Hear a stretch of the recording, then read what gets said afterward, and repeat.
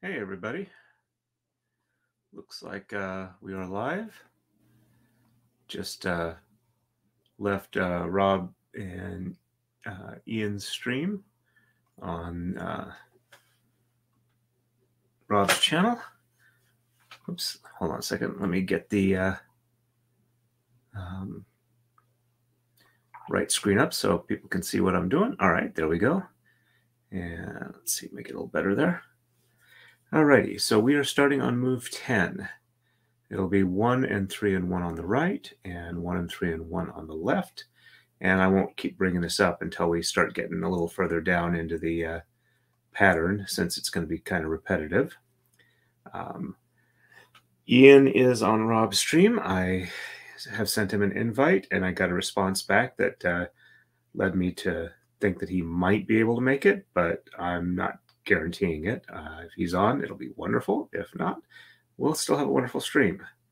All right, so we are good and ready to go. Okay. So 1 and 3 and 1 on the right. There's 1 and 3.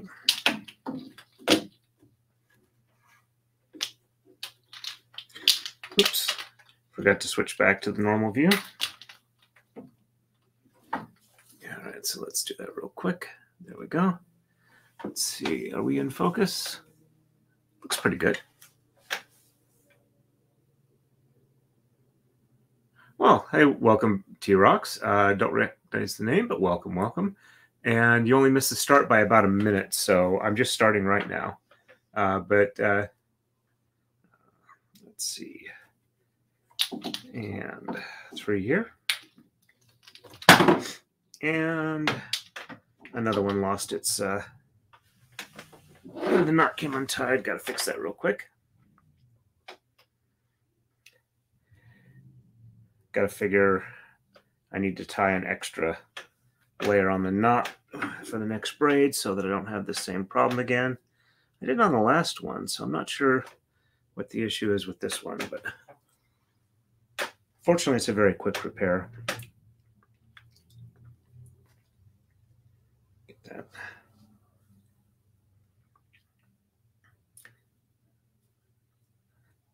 And get the knot tied here. And let's see, yep, that's nice and even tension. Let's tie this off 1 or 2 more times. Probably 1 more should be fine for this, but I'm tired of these falling off. And there we go. Let's get a lark set knot back on this thing, and we'll be ready to do it. Oh, no worries. Welcome back. Okay. Oh, yeah, for their the member stream that Rob has. Yeah, I saw it was coming up, and it's like, oh, no, am I going to be conflicting with Ian? And then, let's see. Okay, so... All right, so exchange these here. But Rob's member streams tend to run like about an hour or hour and a half, and I'm going to be on for 2, maybe 3 hours. So hopefully we won't have any. We'll have a chance to come on. All right, so 1 from the top, and then the bottom is 2, 3, 4, 5, 6, 7, and 8.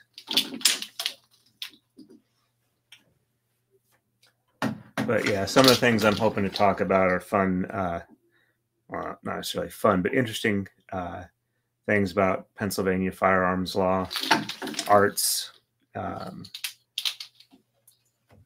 leatherworking, woodworking, metalworking, fun stuff. Hey, Gwendolyn, nice to see you on tonight. So 1 and 3 and 1 on the left. But yeah, between this tonight's stream and a stream I'm going to do Saturday, this braid will be done. So I don't care how long I have to stream on Saturday. It will be done. And one from the top, and the bottom is 2, 3, 4, 5, 6, 7, and 8. And I have my headphones on, so if Ian does come in, I will hopefully be able to hear it so he's not stuck in the back room for a while. And hopefully I will not boomer this, because I'm afraid I will, because I'm not all that familiar with StreamYard yet. Finally got hit with my first full month of StreamYard pay. That was like $50.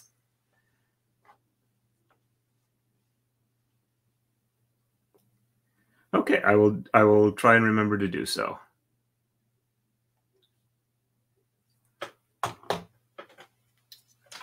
Alrighty, so we are moving. That was move 10, and we'll do it real quick this time.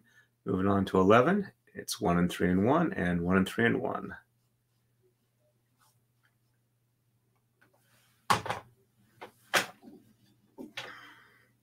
There's 1. Yeah, I got Rob's stream on my phone with it muted, just so I can see if they're still on. So 1 from the top, and the bottom is 2, 3, 4, 5, 6, 7, and 8.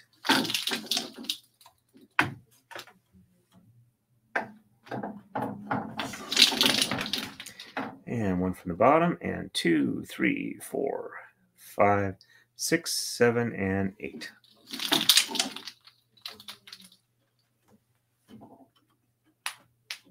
There we go.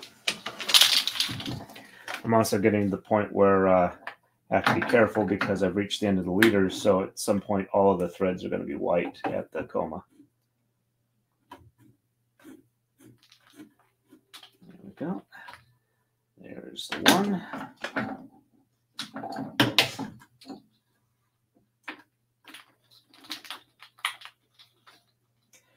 Also, the threads are much thinner because I'm using kite string for the leaders. So 1 from the top, and 2, 3, 4, 5, 6, 7, and 8.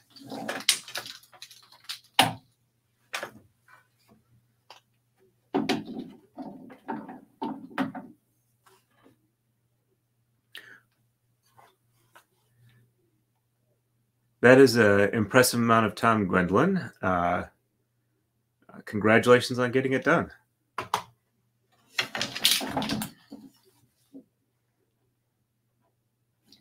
And 1 from the bottom, and 2, 3, 4, 5, 6, 7, and 8.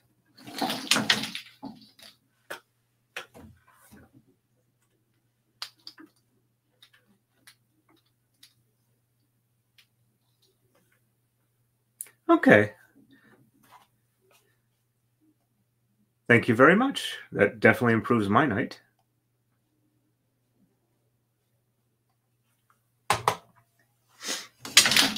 One of the things that I really enjoy when I'm doing this is to know that people appreciate it and they're enjoying it. All right, we are moving on to move 12.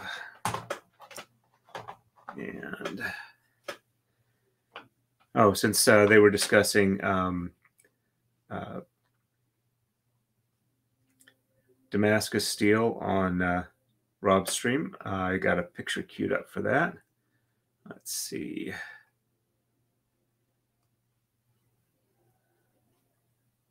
Share screen and window. There we go.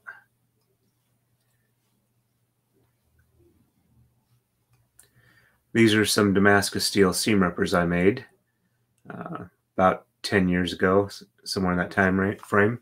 I don't have the power hammer anymore, and it was very time intensive. So, but just thought that would be fun. Let's see.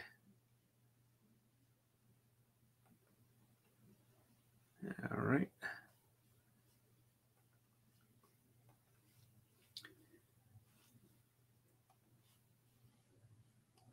There we go. Back to that.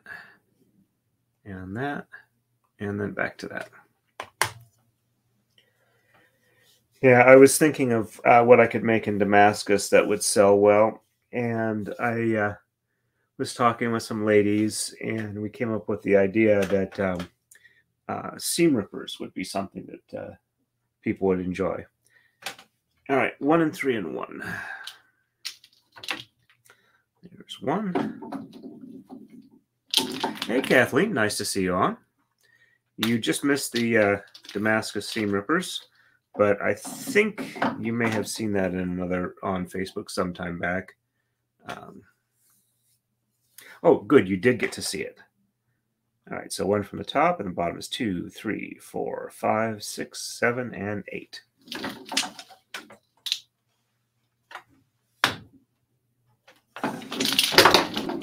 And another one untied. This is really getting annoying. At least it doesn't seem to be the same ones over and over. That would be frustrating. All right.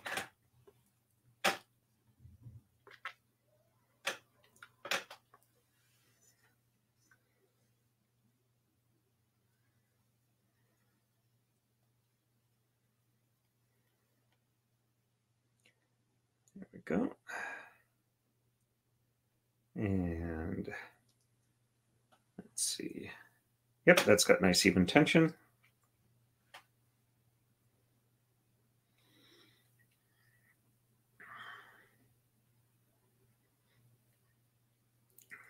Sorry, I got a little bit of dust or lint in my eye, and it's really annoying. I might have to grab a Kleenex to dab it out.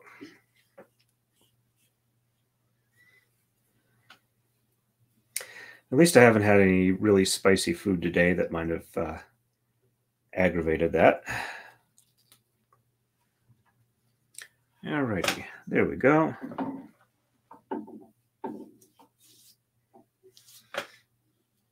It's tearing up enough that I should be fine. So 1 from the bottom, and 2, 3, 4, 5, 6, 7, and 8.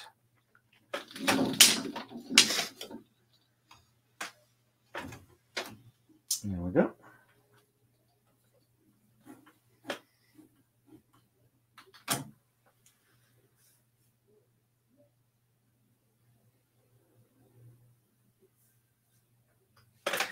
I made them from 1095 steel and L6, or no, 15N20, not L6. They're similar steels, but 15N20 is a bandsaw blade material. It's nice and flexible, but still retains a relatively decent edge. So that with 1095 tends to produce a nice high contrast, but still easily sharpenable blade. And 1 from the top, and then the bottom is 2, 3, 4, 5, 6, 7, and 8.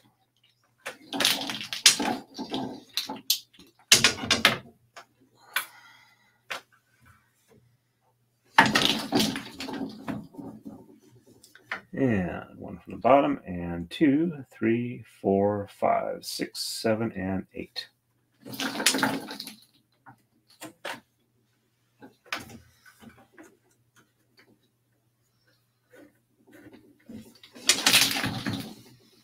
All right.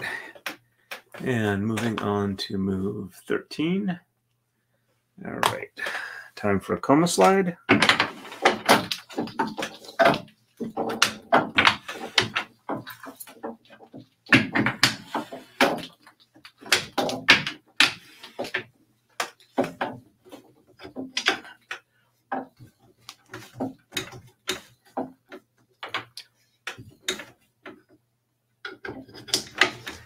I will be back in just a second.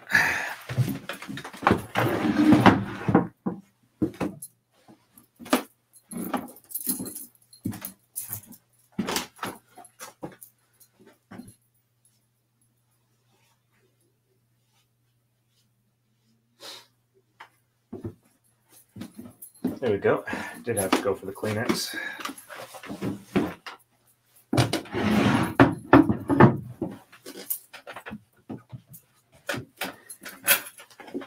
Yeah, I'm pretty sure Runkle has a much higher heat tolerance than I do. So let me just make sure I'm on the right move. So that was 9, 10, 11, 12. Yeah, I'm on 13. So 1 and 3 and 1.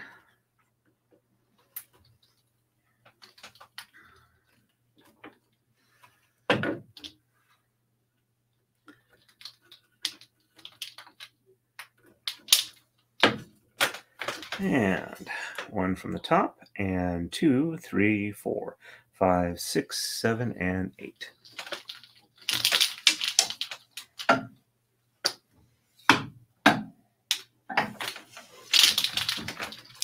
And 1 from the bottom, and 2, 3, 4, 5, 6, 7, and 8. There we go.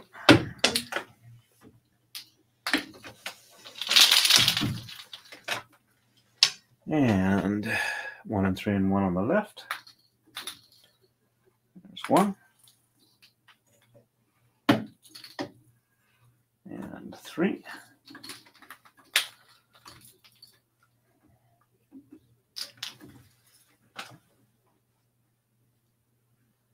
Sorry, just catching up on chat.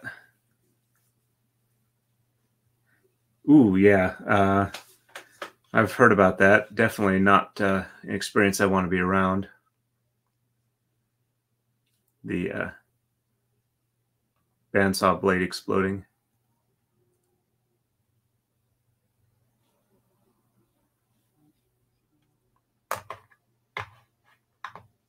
Okay, alrighty. So 1 from the top, and then the bottom is 2, 3, 4, 5, 6, 7, and 8.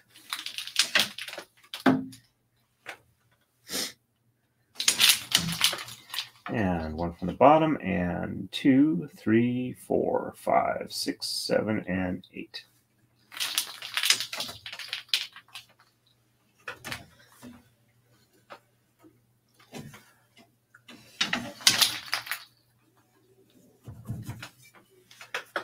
And we are on to move 14.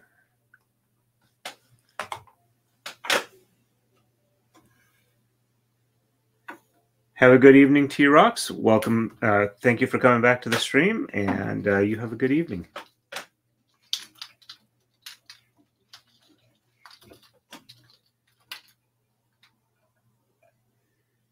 Let this untangle real quick. There we go.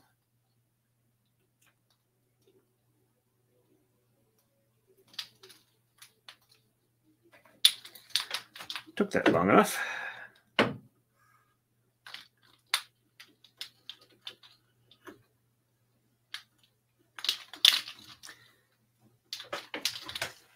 And 1 from the top, and then the bottom is 2, 3, 4, 5, 6, 7, and 8.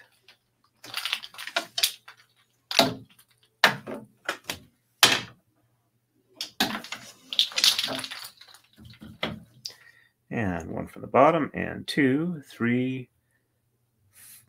4, 5, 6, 7, and 8.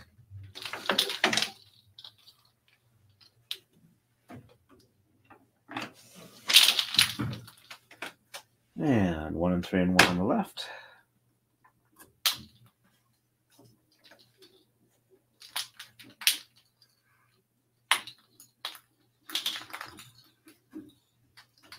And 1 from the top, and then the bottom is 2, 3, 4, 5, 6, 7, and 8.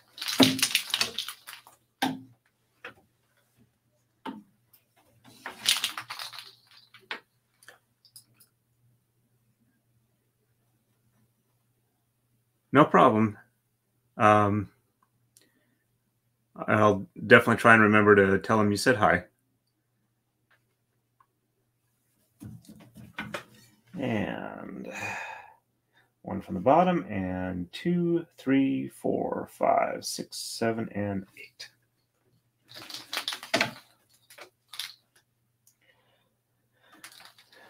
This is the first week that my work is on a 4-day-a-week schedule. Oops, jumped the pin there. Okay, so tomorrow is actually my day off. I'm going to definitely try and enjoy it, get some work done, some fun work done out in the shop.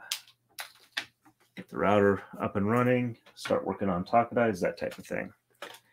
All right, we are moving on to move 15 out of 90. And 1 and 3 and 1.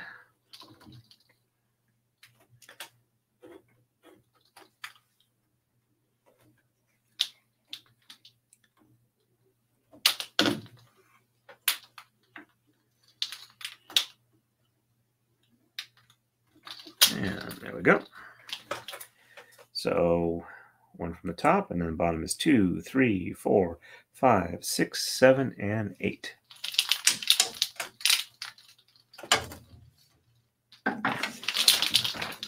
And 1 from the bottom, and 2, 3, 4, 5, 6, 7, and 8. So probably for the Saturday stream, I am going to do a video in the stream of how I do the design on here, because I'm going to be adding my maker's mark to the end of the braid pattern. But I'll do that on camera so people can see what that's like, see how easy the design is for this particular program, or how easy it is to design for this particular program. And I'm currently trying not to think about things so that I don't get too nervous and go to fanboy mode.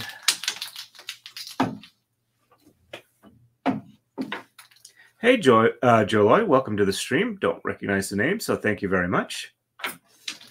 And thank you for the compliment. If you have any questions, I will do my best to answer them. And 1 from the bottom, and 2, 3, 4, 5, 6, 7, and 8.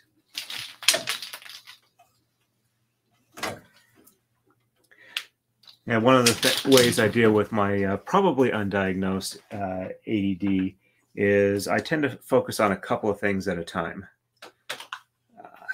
Okay, so let me show the pattern here real quick. All right, so we are on move 15. We're moving to 16, which is the same as 15 was, but this shows us the pattern that we're working on. On the right side, I'm going to exchange top and bottom, moving from me at the back to the front, counting wise. I'm going to exchange top and bottom, the first threads and the third threads. And for the weave through motion, instead of doing all on the bottom for the first one and all on the top for the second one, the first position I will be reversed, so I'll be top instead of bottom. And that's shown here by the path of the blue. This is how the weave goes. So this one here is reversed. And then it's 1 and 3 and 1 on the left.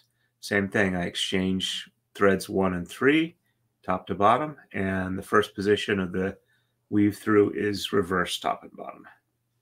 So yeah, definitely need a pattern for this. Some of the Taka-Dai patterns that aren't like custom and not overly complex, it's only a few moves and it's easy to memorize it, so you don't have to have a pattern. You can actually braid very quickly with that. I'm thinking between this one and the next one for that I'm doing for Rob, I might do a quick kind of a standard pattern braid for a while, just to show people that for the non-custom work. This particular pattern it's called a pickup braid, and yes, I did the design on it, and this program I'm using converts it into the moves I need. So let me quickly, I will move to edit mode, so you can see how the design works. Basically, I just draw what I want. I'm limited to two colors. The back side is the reverse of the front side. I don't know if you can see it too well, but the back side is blue background, white sword. Top side is white background, blue sword. All right, so I'm going to switch back over to play mode where it shows me what I'm doing. Alrighty, switch back here. So you can see down here, it's blue and white. And let me move this back really quick. And you can see it's white and blue on the top.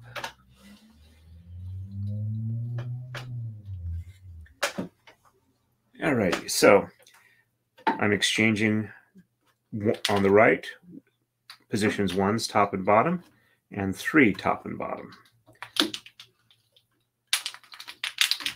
And then instead of doing all on the bottom, since the first position is reversed, I go from the top first, and then the bottom is 2, 3, 4, 5, 6, 7, and 8. And this last one here comes through, passes through to the bottom on the other side. And I do the top, but I start first with the bottom 1, and then top 2, 3, 4, 5, 6, 7, and 8. When I'm counting the shed positions, oops, that's going to fall off. Let me move that out of the way. I'm counting the even number threads. So 1 is 2, 2 is 4, 3 is 6, like that. Pass this on through. And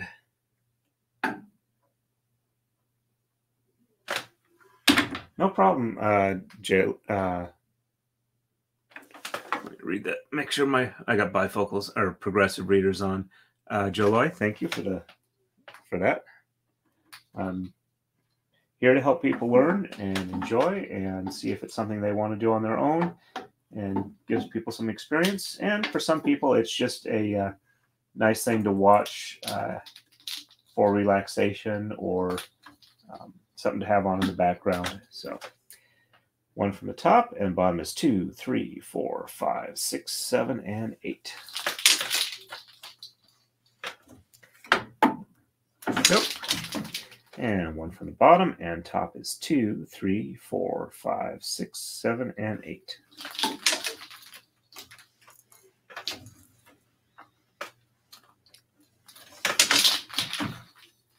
And we are moving on to move 17, which was the same as 16.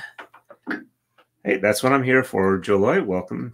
You are welcome to enjoy it as much as or as little as you would like. And 3. And 1 from the top, and then the bottom is 2, 3, 4, 5, 6, 7, and 8.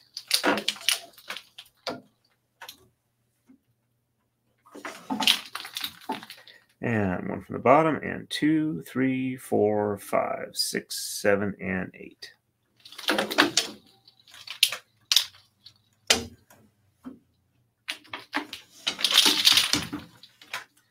And 1 from the bottom. Oh, sorry.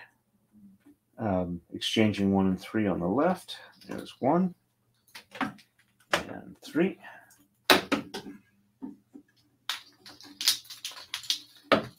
And 1 is reversed, so 1 from the top, and bottom is 2, 3, 4, 5, 6, 7, and 8.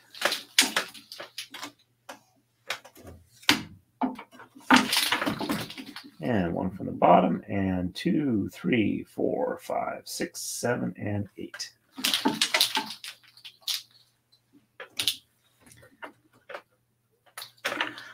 Yes, I have made mistakes, and I've had to back braid to get back to them. For this particular type pattern, it's actually fairly important.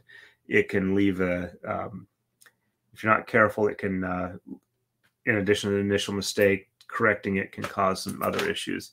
So it's better to go back. But if it's like more than about this much, it's probably not worth the actual effort to do it, unless it's like a very obvious one.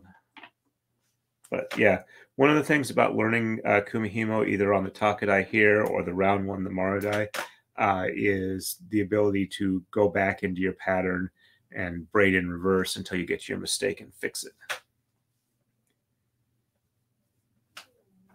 So, all right, we are moving on to move 18. And it's still the same as 17. Bring it up real quick just so you can see that I'm not joshing you. There we go. And 1 and 3 and 1. Somewhere around 23 or move 23 or 25, it'll start the pattern will start changing as we get to the cross guard.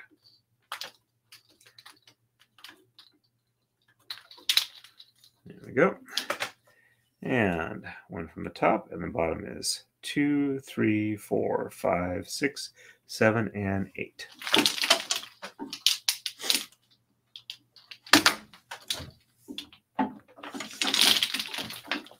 And 1 from the bottom, 2, 3, 4, 5, 6, 7, and 8 from the top.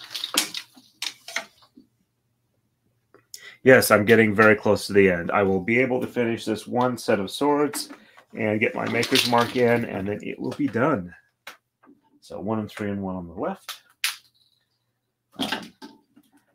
I'm going to do probably maybe 2 or 3 hours tonight. Depends on if Ian is able to make it on and how long he wants to be on.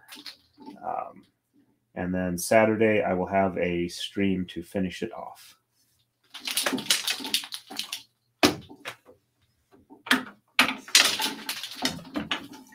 And 1 from the bottom, and 2, 3, 4, 5, 6, 7, and 8. And I am now 2 nights of the way through this set of this rendition of the pattern.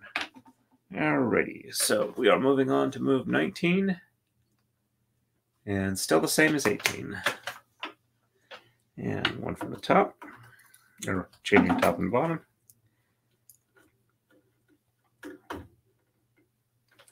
And 3. Hey, we're up to 5 people. That's pretty good for a weeknight stream. Let's see how many are on Rumble real quick. Looks like we got 3 people watching on Rumble. So we're doing pretty good. 10 to 12 is, I think, the highest I've had online at any one time. So, all right. So 1 from the top, and then the bottom is 2, 3, 4, 5, 6, 7, and 8.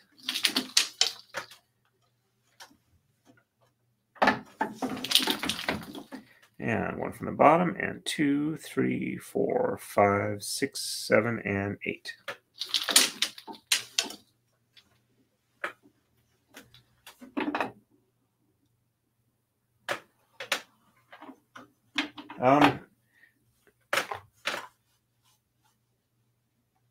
I'm not sure. I have more. What I will definitely be continuing to stream. I'm enjoying this quite a bit, and I have people that tell me they enjoy watching it. So I'm going to keep doing this as long as people keep coming and watching. So, if not this particular pattern, other patterns as we work our way through. So 1 and 3 and 1 on the left.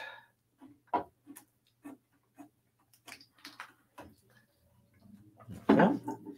There's 1.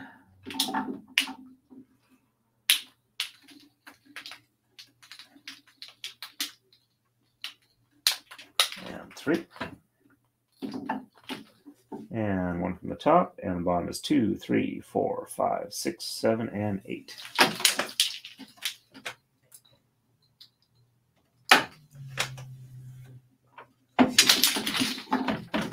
And 1 from the bottom, and 2, 3, 4, 5, 6, 7, and 8 from the top.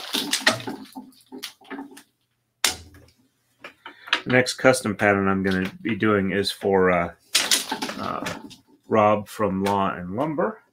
I'm going to do a robot design for him.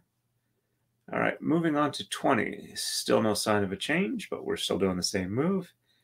And congrats, Kathleen. Glad to hear it.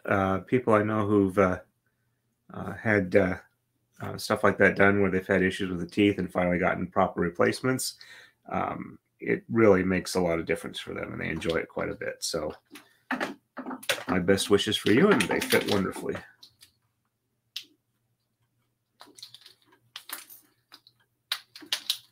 All right.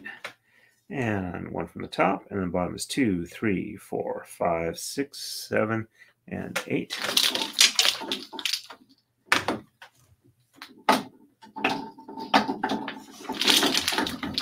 And 1 from the bottom, and 2, 3, 4, 5, 6, 7, and 8.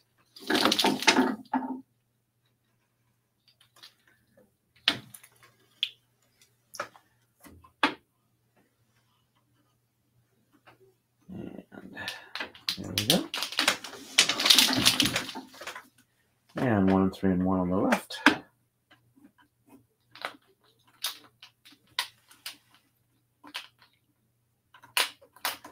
There's 1.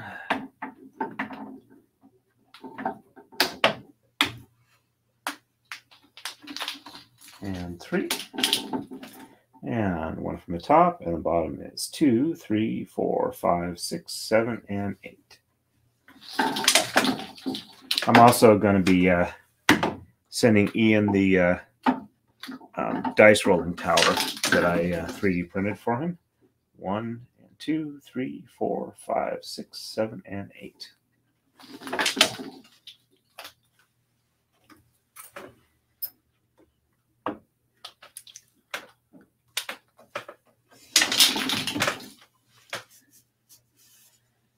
Alrighty, moving on to move 21. Still no sign of a change in the blade. 1 and 3 and 1, 1 and 3 and 1.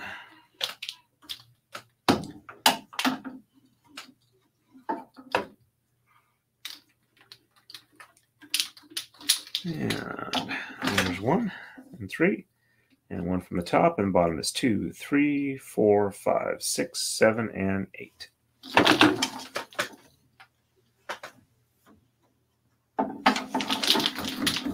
And 1 from the bottom, and 2, 3, 4, 5, 6, 7, and 8. Hey, Jen, nice to see you on. Welcome, welcome.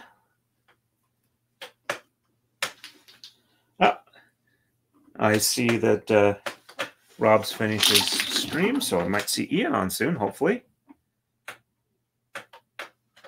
He said that he might be able to make it on, if I understood him right.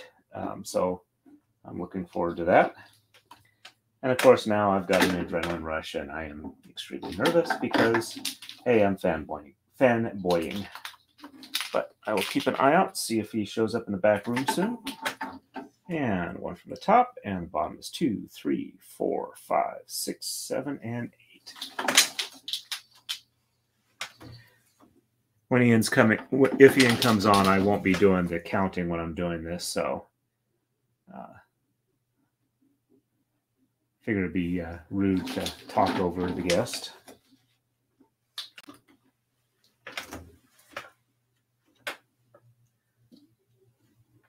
Woohoo! Thank you, Jen. Hey, welcome, Camper for Life.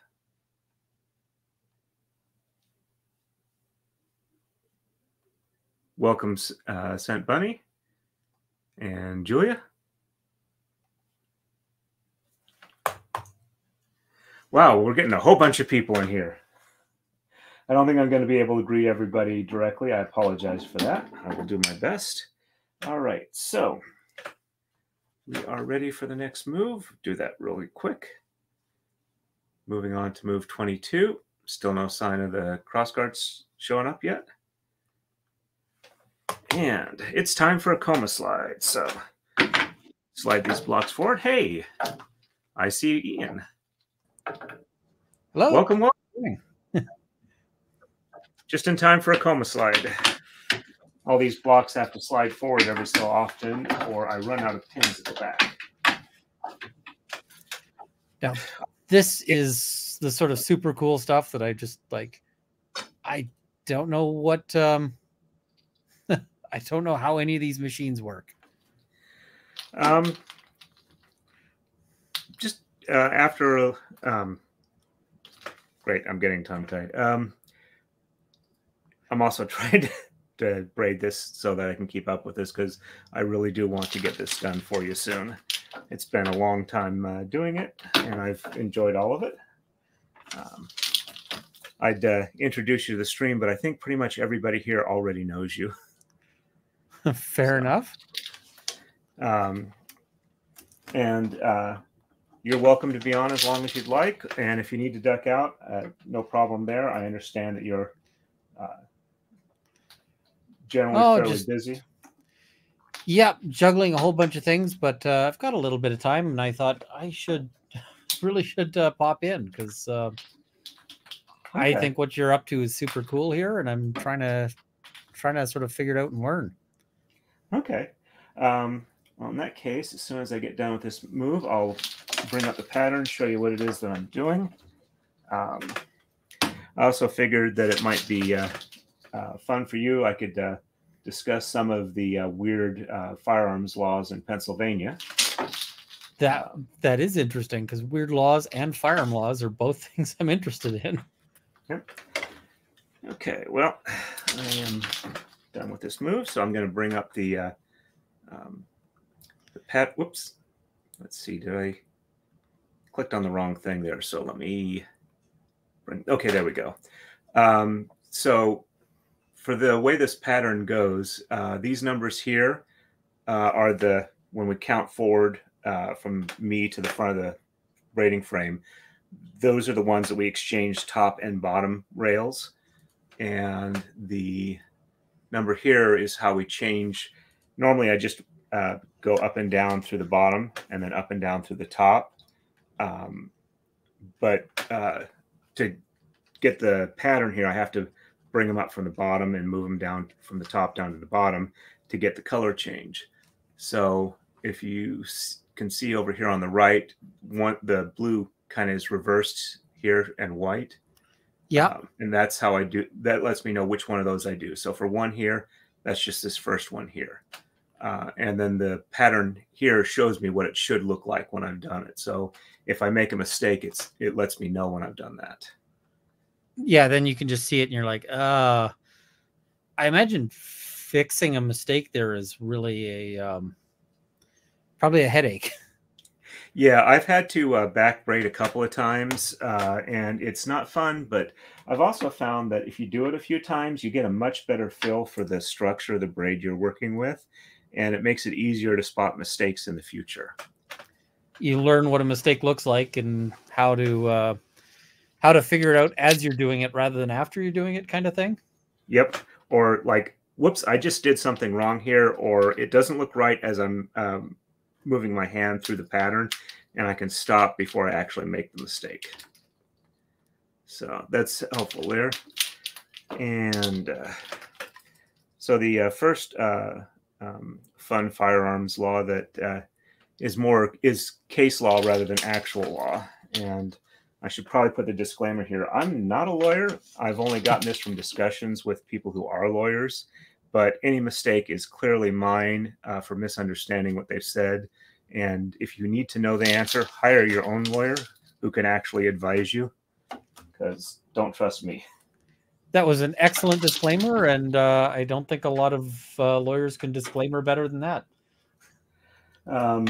So there's a statute that says that covers in Pennsylvania what they call a license to carry firearms, which is kind of like a concealed carry license, but it's more general than that. But there is a statute that's supposed to cover being able to transport in a vehicle without one. And it says that any person who has a license from a state outside Pennsylvania can transport in their vehicle without it being a crime. And due to somebody who had a bad case and took it up to the, I believe it was the Commonwealth Court level, which is an appellate level, managed to get it to where the appellate court said that any person in that statute specifically excludes Pennsylvania residents. So, wait, how does any person are Pennsylvania residents not people? Apparently. But yeah, they didn't want this guy who was a Pennsylvania resident who had had his license to carry revoked by his county sheriff, but he had a Utah license, or Utah concealed weapons license, and he was saying that he could carry using that to be able to travel in a vehicle with a firearm, and the local police didn't like it, and they charged him for a violation of that statute for violation for the statute of carrying in a vehicle without a proper license. So he said, "Hey, the statute says I can," but the Commonwealth Court didn't like that, so they said, "Oh, yeah, it specifically excludes Pennsylvania residents." So, all right, so I'm moving on to move 23. That seems interesting.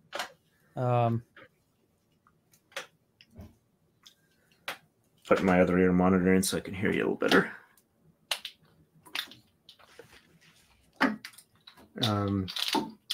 See, another thing about the Pennsylvania license to carry.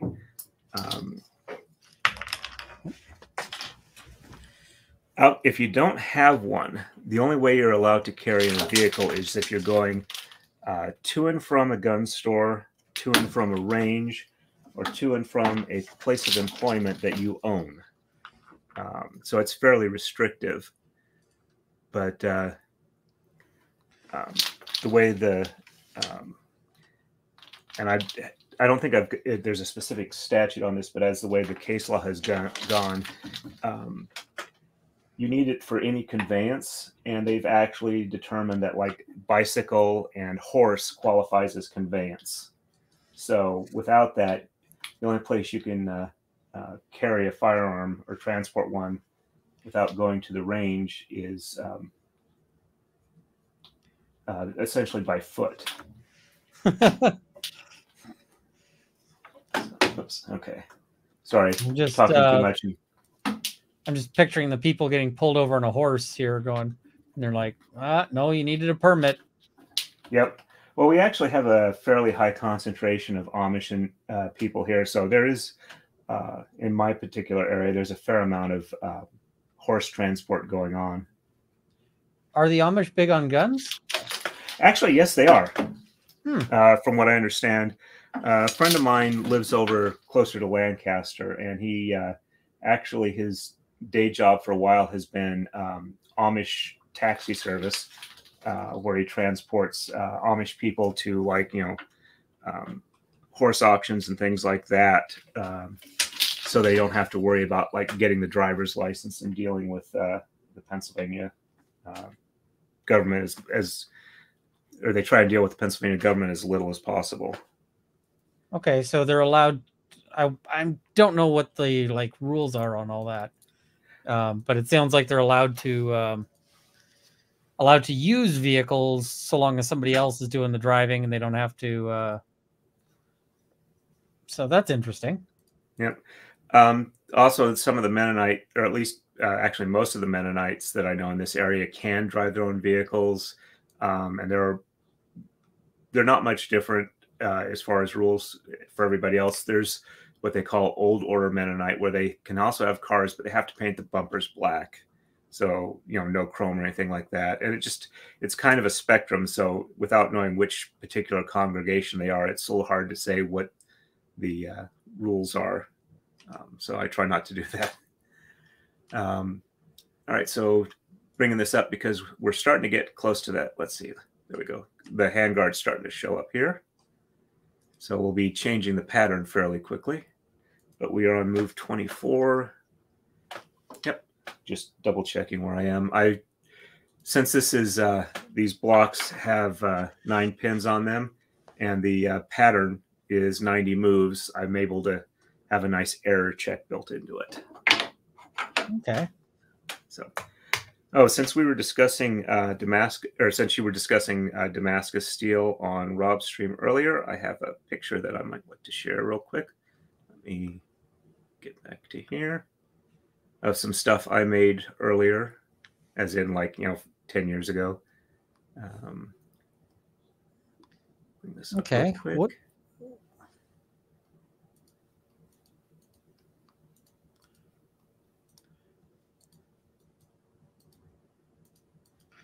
What are we looking at here?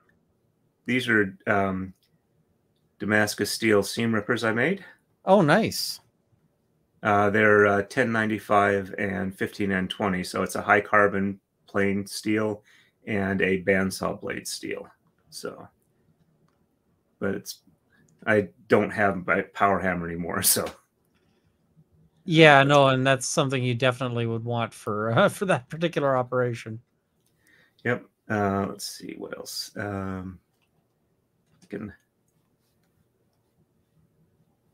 Okay.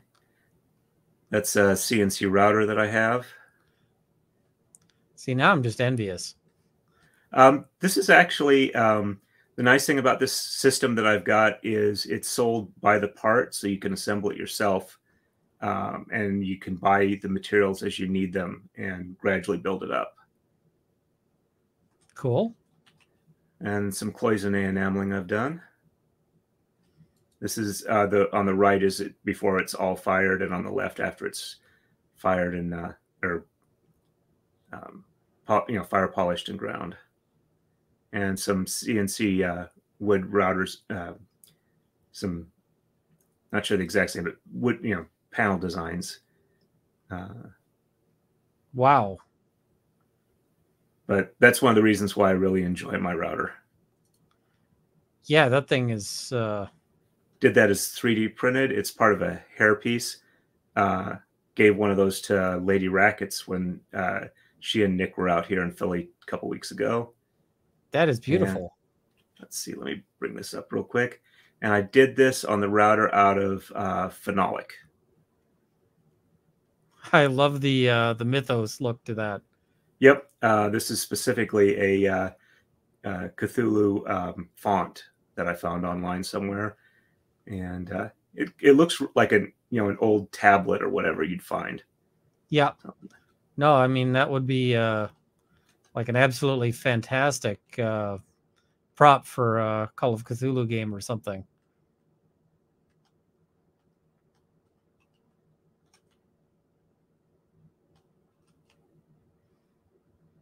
Now it looks like it's just me at this point.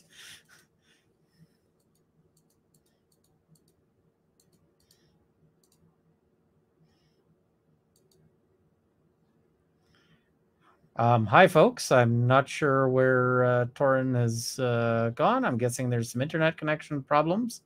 So you're stuck with me for a moment. I just totally did that. Sorry. Oh, no worries. I'm like, hey, folks, don't abandon things.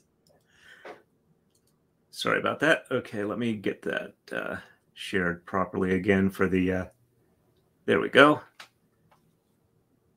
So still on the same pattern. And one last thing I'll show before I go back to just...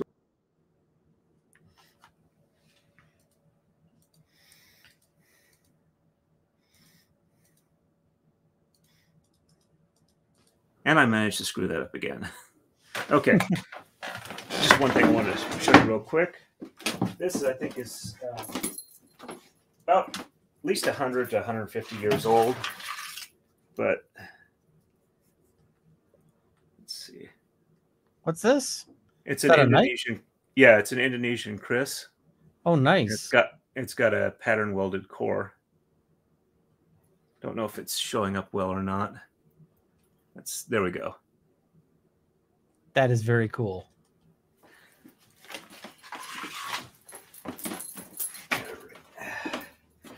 But yeah, I've been wanting to see if I can give suggestions to like you and Rob as far as equipment, since my day job is as a CNC machinist. Oh, nice. And I worked at a metal shop for a while. Actually made stuff for like flashlight or gun lights for Streamlight. Oh, nice. This place I was at did the bodies. Streamlight does excellent work. Yep. Their home office is in Eagleville. Let's see. Okay, that one didn't actually come untied. It just slipped the knot, or slipped the lark's head knot. The way I keep these so that they don't unroll is it's just a twist loop here and then over here, which lets it hang, and you can unroll it by rolling it against the way it wants to unroll. So it's a nice way to keep things where they're supposed to be, the weight where it's supposed to be, and you don't have to like untie and retie it all the time. You can just roll it as you need it. Okay, so I know where I'm at. So one from the top. Okay. I'm also an elected constable here in Pennsylvania, which has been interesting. We're kind of like at the barely law enforcement level these days. We have no probable cause arrest powers. We can only arrest for on-view felonies, breaches of the peace, and if we have a warrant to serve. Okay. And my firearms requalification was last Saturday, and for the first time, I got a perfect score on both firearms. So Oh, nice. That made my week. I also had the tightest groups of the class I was in, which was helpful for my ego, except for the fact that I haven't actually been to the range except for once in the last 10 months. And it's like, I need to be going a lot more often. And would be doing a lot better if I was going. So yeah, I mean, you do fall out of practice. Yep. So it's like I was embarrassed. It's like, okay, yes, I did do well, but I should be doing a lot better. All right, so we're on to 25. It's still the same moves, but we're getting close to the cross guard there. All right. Let's make sure I don't mess things up. There we go. I'm just about over the adrenaline rush. But I really appreciate you coming on. Oh no, I'm happy to be here. It's just been a matter of scheduling. Oh yeah, everything is. I'm always just like, I need to be in 3 places at once, and life is too crazy. Yeah, since I started streaming semi-regularly, it's like I'm really impressed for the people who are able to do it as often as you and Rob and Nick. And it's tough sometimes. You got to give up on sleep and recreation. Yeah. Well, as far as sleep goes, I'm actually doing a lot better than I was. Thanks to Nick, I realized that I actually had an issue and went to my doctor. And while they haven't actually diagnosed narcolepsy, I definitely have hypersomnia. So they prescribed Provigil for me. And I've been finding out that being sleepy and being tired are actually 2 separate feelings. So I've been able to deal with the sleepy, and now I've got to sleep more to get rid of the tired. Because it used to be, it didn't matter how much or little I slept, I always was tired when I got up. So, why get the extra sleep if you're just losing parts of the day and you feel the same? So, alrighty. And still 1 and 3 and 1 on the right. 1, 3 and 1. Okay, so next move, it's going to start to change on the left as we start the cross guard. And I've been horrible. I haven't been keeping up with the chat. So I'm sorry about that. Quickly see if there's anything I need to respond to. It's tough keeping up with the chat and all that. Especially when I've got to like look away at it for most of this. Yeah. It's tough, like doing leatherwork streams and so forth. I've seen some things that are like chat readers, and so I wonder sometimes about doing like a shop stream and having one of those running in my ear. But but my chat is sometimes too busy for that, so it might work well for like a members only stream. Okay. Going to mention something and completely lost the thought. But, trying to think if there was any other firearms related things that were really weird out here. I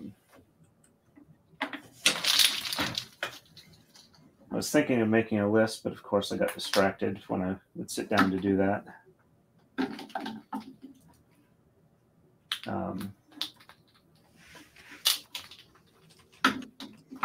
So as far as CNC router, what were you thinking of doing with that? Or I mean, part of it is just, I kind of look at that stuff and I'm like, this is a big toy.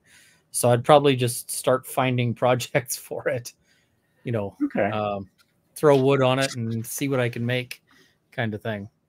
Yep. Like Rob's idea of, Rob was talking about making Catan tiles. And I'm like, I can think of so many board games that might be fun to make pieces for and, improve in that fashion. Mm-hmm. So And I mean, the difference between being able to do that on a CNC versus doing it by hand is worlds of difference. Yeah, it's, hey, this is going to take, 20 minutes versus this is going to take a week to make one tile. Yeah. That walnut panel I showed is like 10 inches wide and about 18 inches tall. And it took about 24 hours for it to carve using a tapered ball nose bit. So that gives you an idea of the time frames. Stuff like tiles would be a lot simpler to do. Most people that I know that are starting out would use something like blue painter's tape, taped to the bottom of your wood and to the bed of your router, and like some super glue in between to hold it in place. But on the higher end, you can have vacuum tables, which are not all that expensive relative to some of the other equipment, and they're really nice. You can just essentially drop your piece in place, turn on the vacuum, and it holds it well enough that you can do the machining. The day job I'm at now, we do like 4x8 or 5x10 sheets of plastic, and that's how we hold down most of the work. So, all right, so that's 1, 3, and 5 on here that get it changed.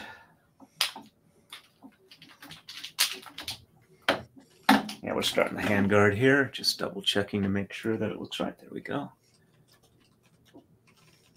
I just want to make sure I'm not like screwing things up as I'm doing this, because normally I count it out for the chat, but I figured it'd be really rude to like just keep counting while we're talking. Oh, no worries. If you got to count, you got to count. Yep.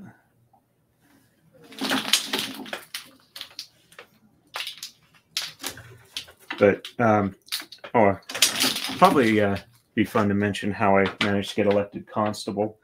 I was at the polling booth and noticed that nobody was running for constable, and I wrote my name in and won with 100% of the vote. Huh. And, as a write-in candidate. Yep. It's a 6-year term. I got reelected about 2 years ago with pretty good percentage of the vote. One of my duties is guarding the polling place, so I get a chance to talk to a lot of the local people from both major parties here, and I think it's probably a tribute to my doing the essentially nonpartisan job correctly. When the other political party didn't realize what party I was until they realized I wasn't on their ballot. Primary. That's a good place to be. Yep. Part of the reason I've kept the job is because part of what I do is like evictions, and I figured that if somebody isn't willing to do the job as ethically and as I guess you'd say as kindly as you can, then somebody else is going to do it, and they're not going to do as good of a job. So that's one of the main reasons I keep going with it, even though, like you would imagine, doing evictions is not a fun part of the job. Yeah, no, I imagine a lot of crying people, a lot of angry people. Yep. I think the worst time I had it, and I have not had horrible evictions relative to other constables I know, was one like an 8-year-old was telling me, don't take away my mommy, and it's like, in no way am I going to do anything where that's even a remote possibility, but you can't really explain it at the time that is going on, so you just try and do what you can to de-escalate and defuse. Yeah, you're like, I'm not here to arrest anybody, just to throw you out of your house. That's not really a great conversation either. No, they were actually able to stay there. They were able to get a payment in that the landlord or the apartment complex was willing to accept. Oh, so, nice. And I was trying to essentially get them across to that if they could make a payment, the landlord was happy for them to stay. So it wasn't an actual what we call a straight possession. So yeah, it's like a pay up now, please, so that we don't have to yeet you. Yeah. But I've found that not being a major jerk has made things less stressful for people, and I try and make sure that everybody's got the actual information they need, as opposed to, as I've been told, when the sheriff's department does evictions here, they basically just show up and say, "Get out." So, but I also don't like being nice to people can have huge yeah. Yep. But I'm forgetting what I was going to say there, but yeah, I've actually done what I can. If it's, if there's just like a misunderstanding or something along those lines, I do the best I can to try and resolve that to where it doesn't become a major problem. Oh, now I remember what I was going to say. Constables, we don't really have a department. It's all just us. We're fee for service. And we have a state training program, but that's pretty much all that it is. We go through the training, and then we're on our own, and we deal with the local courts as to what they give us to work and how we do it and how we get paid. That's 1, 2, 3. Well, that interesting at any rate.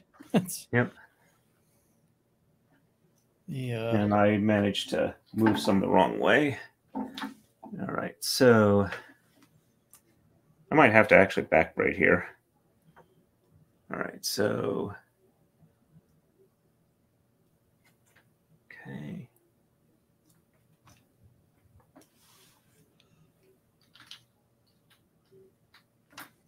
Alrighty. So I'm gonna probably be a little quiet while I get this back where it was.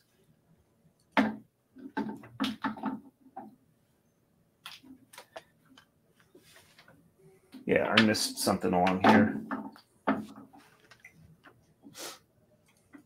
Right. So,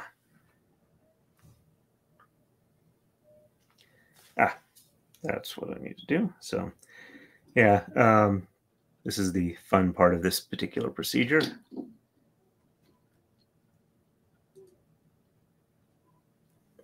Was that just sort of like a wooden paddle kind of thing? Yeah, it's technically called a sword, but not sharp-edged, I take it. No, it's you don't want it to cut, so it's got like about a 1 millimeter flat along all the edge.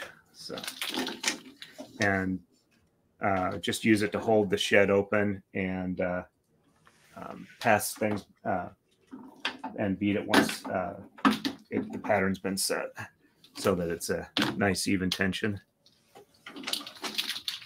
All right. Is there a special name for the loom that you're using? Yeah, it's called a Taka-Dai, and it translates out to high stand.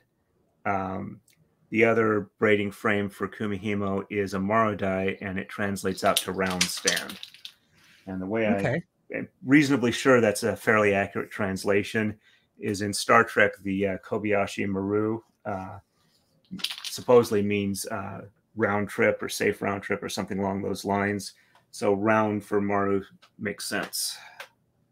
And I've got a Marodai over here real quick. Let me bring that on the camera so you can see.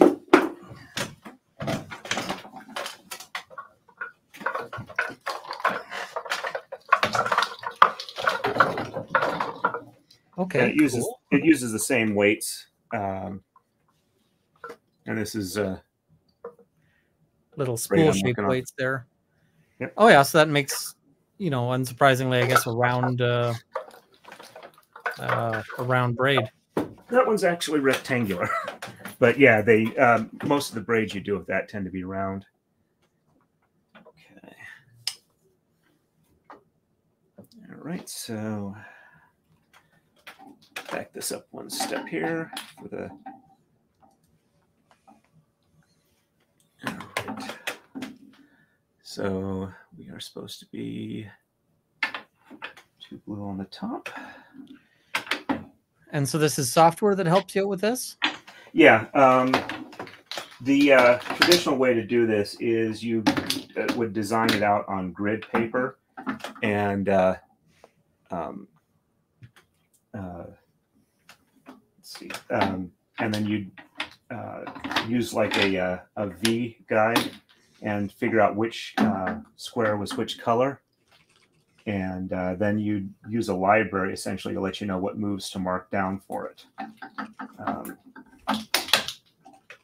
I've got, before I found this, and I just lost it. I found that apparently I didn't tie them all that well, and some of these falling off when we get near the end. But this is what the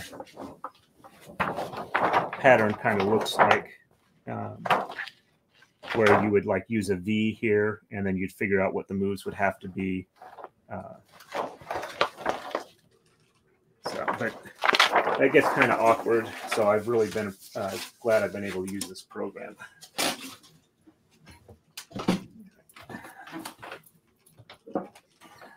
Let's see which one came loose. All right.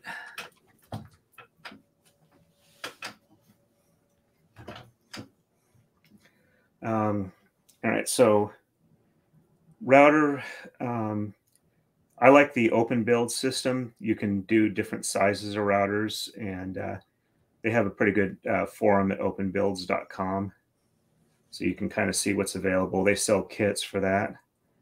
And when I was researching the lasers for you, as far as the laser cutters, I was a bit surprised to see that cutting for leather, you need a much different way. Leather's a tough material for cutting. Yeah. It tends to form like a char, and if you don't cut at very high temperatures, it'll spread this burn through it and ruin more than it cuts. Yep. So sorry I misled you on that when I was first going, hey, I know lasers that can cut through a lot of stuff, and then I did some research, and it's like, yeah, it's not going to work for leather for most of it. Yeah, no, it's a tough material. Just because of that, it's like, well, it's yeah, you need very high power to get leather clean cuts. Apparently, you can do it okay if you've got lower power and you do like a number of paths. Mm-hmm. So yeah. Okay. All right. This will be probably easier to just slide this one back through. So yeah, I'm not going to try and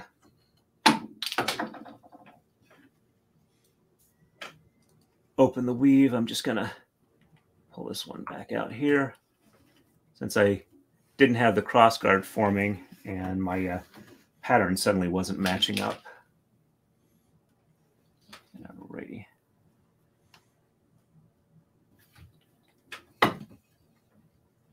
Almost there. Get this one done, and I'll be able to be back on track. But the silk I use, I ordered from a silk supplier in Japan. The spools run about $30 each for about 2,000 meters, which isn't horribly expensive. And then I warped them up on the bobbins here, and I do about 12 strands per bobbin, which makes it a reasonable size thread, where it looks like a not really yarn, but it's a nice weave pattern when it's done.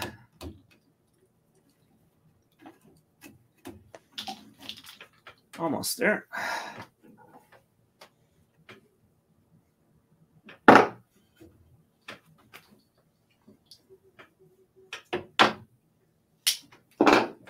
One of the downsides of the custom pattern where you have to exchange from the top and bottom, you have to have them a bit longer than you normally would. Let them hang, so they tend to wrap around each other a bit more than you would like, so that they're hard to untangle if they wrap around each other. It takes a little bit of experience untangling them. Sometimes I just let the pull of gravity pull them apart if you are careful. Another thing this has taught me is that knots aren't necessarily knots unless you've pulled them tight. So if you're trying to unknot something, taking it nice and gentle tends to be much better for unknotting.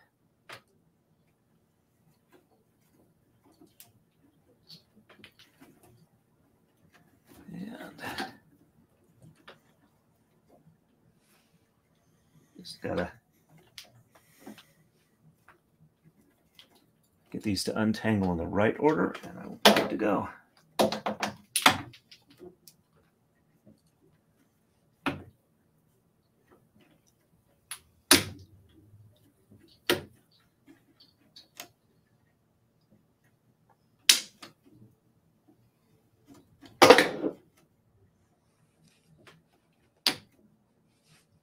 Sorry for the distraction level.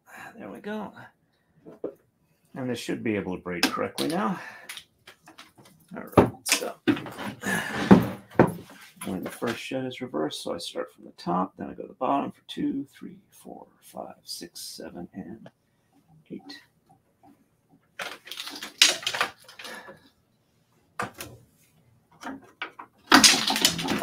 And 1, 2, 3, 4, 5, 6, 7, and 8. Hopefully we will see the start of the crossguard showing up here. Yep, there it is, right there. Now I can go back on to move 28. I'm sorry, I didn't realize I was still in the small mode. Oh, all good.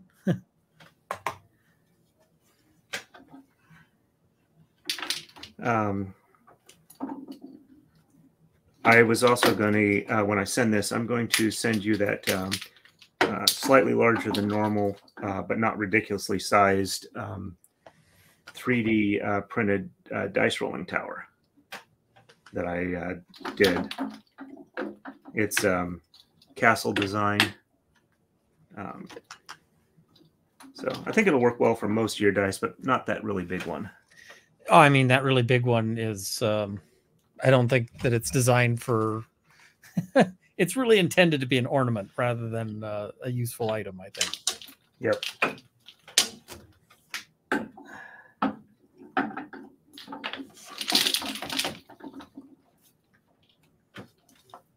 Ready, let's see.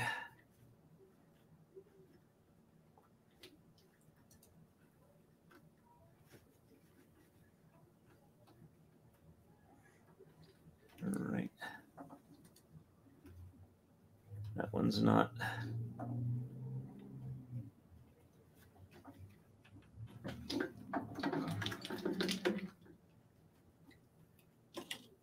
I think I can just fix that one like that. Part of the unbraiding process, I twisted one, I think, the wrong way. All right, there we go. That looks better.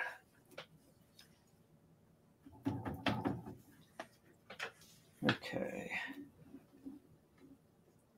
Oh, wow. So Canada is potentially into dark days. The Liberal Party now has a, somebody just sent me a thing. Their 2023 proposed policy resolutions include something to restrict all information. It says, request the government explore options to hold online information services accountable for the veracity of material published on their platforms and to limit publication only to material whose sources can be traced. That sucks. That's a tremendous violation of free speech. Yeah.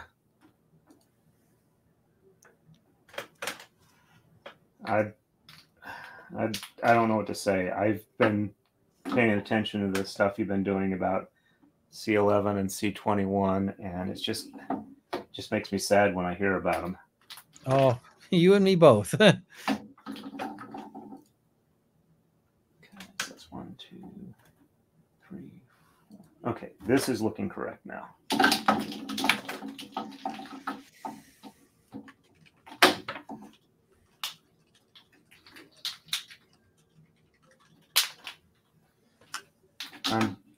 I'm just hoping that, in maybe an election or so, that you get a strong bounce back against what's been going on and things improve.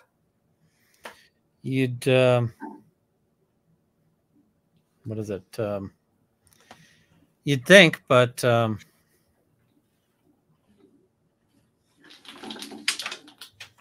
I remember when the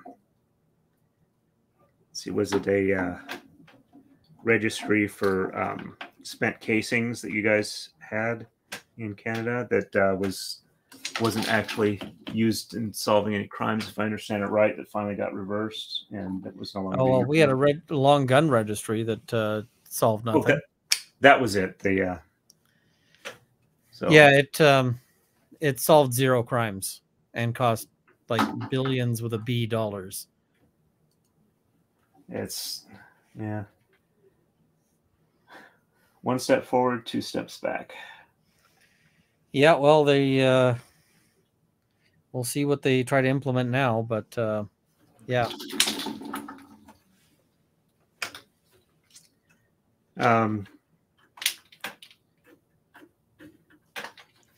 This is what I think a really useful thing about these streams is Alexa Faye in the chat saying, now I know why the hand-woven sageos I wanted for my Aeto cost so much. I'm probably mispronouncing that, but yeah, people do use this with a different frame for making sageos that I'm aware of, and yeah, it's a lot of work. Admittedly, for me, it's relaxing work, but I remember Nick's response when I told him it was going to be like 60 hours to make the braid for him. I was probably like, "What the hell? Don't do it." Yeah, no, it's hard to explain to people sometimes. Where it's like, I put this much work into something, and they're like, "You what now?" Yeah, same thing with leather work. You know, you tell somebody, "Hey, I made a," you know, they're like, "Oh, well, will you make me a wallet?" Like, okay, here's what it's going to cost. They're like, "Whoa, I can get a wallet at Walmart for $20." It's like, yeah, no. Yeah, I had to when I started braiding, and I got a bunch of people saying, you know, can you make this for me? I had to start telling them that no, I can't make it for you because I can't. You won't be able to pay what it's going to cost, but I can teach you how to do it. And then they're like, "No, thanks." Yep. Yeah. Yeah, no, I've told people, I said, one guy was asking me for something, and I said, "What do you think a fair, you know, a fair rate of pay for me is for this?" He's like, "I don't know, $20 an hour." I'm like, "Cool. Here's the estimate on what this will cost." That doesn't include materials, so yeah, they and sure enough, they were like, "I'm not interested." Yeah, one of the things that got me streaming is that I want to be able to do this, but I couldn't really justify it myself, just braiding for so long if I was just going to keep it for my own collection. And I figured that I could use it essentially as an advertising thing where I make these for other YouTubers. I stream the process and I, you know, send it to them as a donation, and it's justifiable to me as advertising. So, well, hopefully some people have picked up and subscribed, because it is awesome. Thank you. Well, this is the biggest stream I've ever had at like about 30. It's about 3 times as much as I normally do. Let me do a quick check here if I can do this without boomering it again. Let's see. bring up my studio page. Let's see. Yeah, I've got about 10 new subscriptions, so that's about the biggest single jump I've had in a long time. I know when you're sort of on that early crawl, it's a tough run. I mean, I've been lucky enough I had sort of an initial jump, but even, you know, the first while, like every subscriber is kind of a big thing. So yeah, now, I don't know what a Sakeo is. I'm seeing Lexa Faye talking about them. My understanding is it's a Native American weaving thing, and I haven't really looked in it too far, but I know a lot of people who do the Kumihimo stuff do also do or use it for that. But the books I think that I've seen that have it in talk about Andean braids, so it might be a South American art. Okay, so that is cool. Yep. I'm a big fan of the fact that there's just so many different types of art out there and types of. Oh, and it looks like it's Japanese. Now that I see it, it's for securing your the scabbard of your katana to the belt. Okay, that makes sense. Yeah, this particular style that I'm doing now tends to be used as obi ties on kimonos. That makes sense. I kind of thought that was because they said it was for their Aeto, so that was like that's for. I used to do a bit of kendo. I was awful at it. I didn't last long, but let's see. It's time for another coma slide. Let's slide these blocks up because I'm running out of pin space.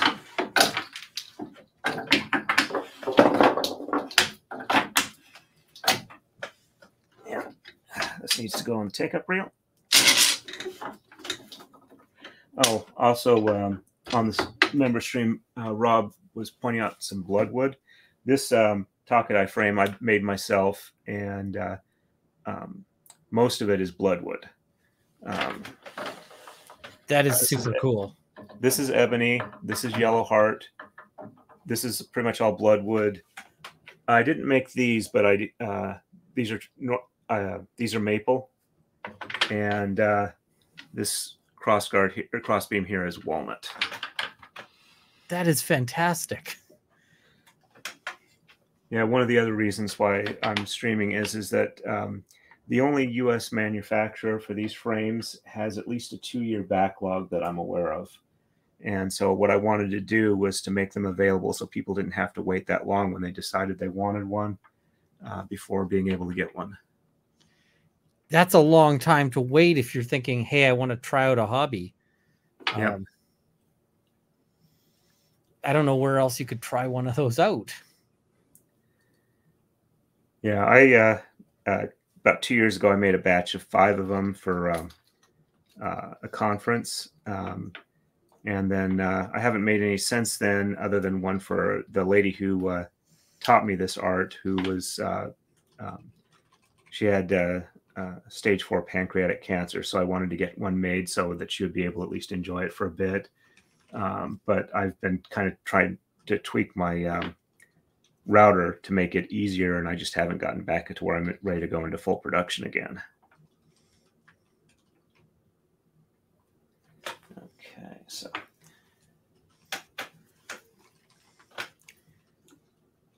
and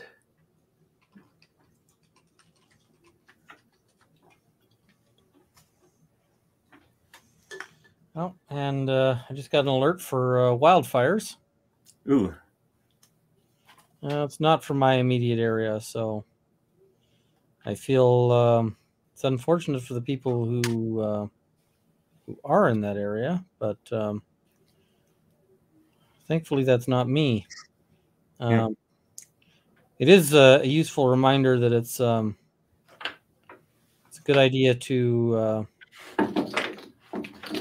make sure you've got a bag ready to go for if you got to move in a hurry. Yep. I need to, speaking of supplies like that, it's not exactly related, but I need to get Narcan for my constable kit. I've got a tourniquet that I use, or not use, but I've got it with me since we had stop the bleed classes for constables. That's an I need to take one of those courses. I've got the kit myself, like a little emergency medical kit, but yeah, we'll. I'd like to learn a little bit more about how to do that, and I'd like to. And having the Narcan is always a good thing because it's really hard to screw up Narcan. Yeah. I mean, if you give Narcan to somebody who doesn't need it, it just mildly annoys them. Yep. And in my particular area, you can pretty much go to any pharmacy and ask for it. There are also classes you can take, but you're not required to take them to be able to get it. Yeah, where I am, you can go to a pharmacy, and if you don't, if you haven't sort of already had like a rundown, they just give you like a 2-minute rundown of how to use it. Now here, the stuff that they give you, the kits, are injection as opposed to the nasal spray. But it's really just like, first check if they're breathing, you don't need it. If they're not breathing and you suspect that they're, whatever, then just draw a syringe, stab it into their leg, dump, wait about 15 seconds and see if they're waking up. If not, draw the next syringe, and you got up to 3. So, okay. Yeah, you can get them both as syringe or nasal here, from what I understand. So yeah, I haven't used mine. I've given one to somebody else who did use it, but I haven't personally sort of had the need myself yet. But it was still good to be able to hand one off. Yeah. Somebody going, does anyone know where I can get a Narcan kit? I'm like, you got an emergency? Yeah. Here you go. Thanks. It takes off running. And I'm like, I hope this works out. Yeah. I was looking at this and I definitely did not get it fixed. So I'm going to back braid for a little bit, but shouldn't take too long. Since I got a better idea of how far I need to go back and how to get there. And the one just went flying. Like I said, some of the knots here apparently did not hold that well. Get that before it runs too far. But and at least it's not hard to fix it when that happens.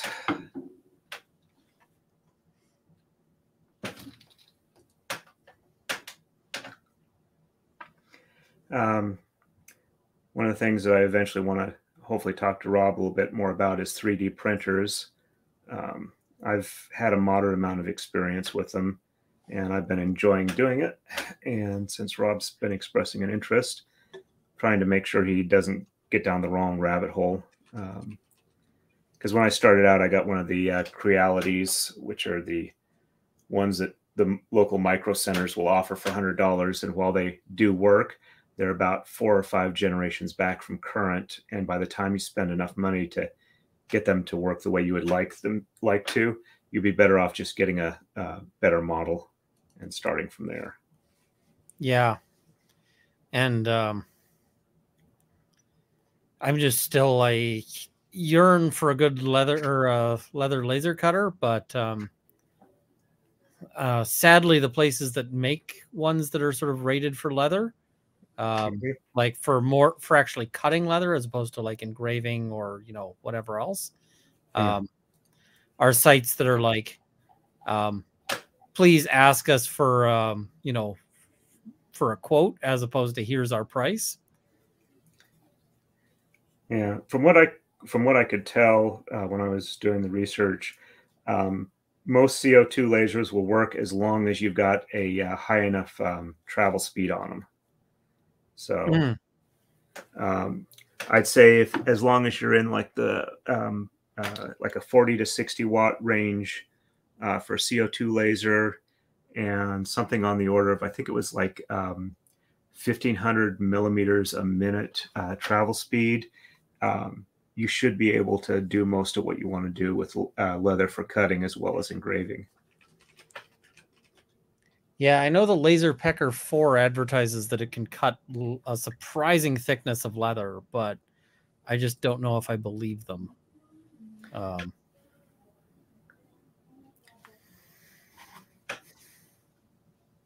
Now I'm just trying to see if they list their travel speed on it. Yeah, 1500 millimeters a minute is not ridiculously fast for a laser cutter. It's a really good. You can do faster with 3D printers really easily for the same transit mechanism. For routers, that's ridiculously fast because you have a lot of resistance and torque when you cut with them. Yeah, I see that the Laser Pecker says 2000 millimeters per second. Now that's in part because they have a much lesser working distance or working area. Mm-hmm. Because they don't actually move like the laser head. They just angle it, I think. Mm-hmm. But it's tempting. It's a lot of money if you buy something and it turns out not to be what you wanted. Yes, I understand that.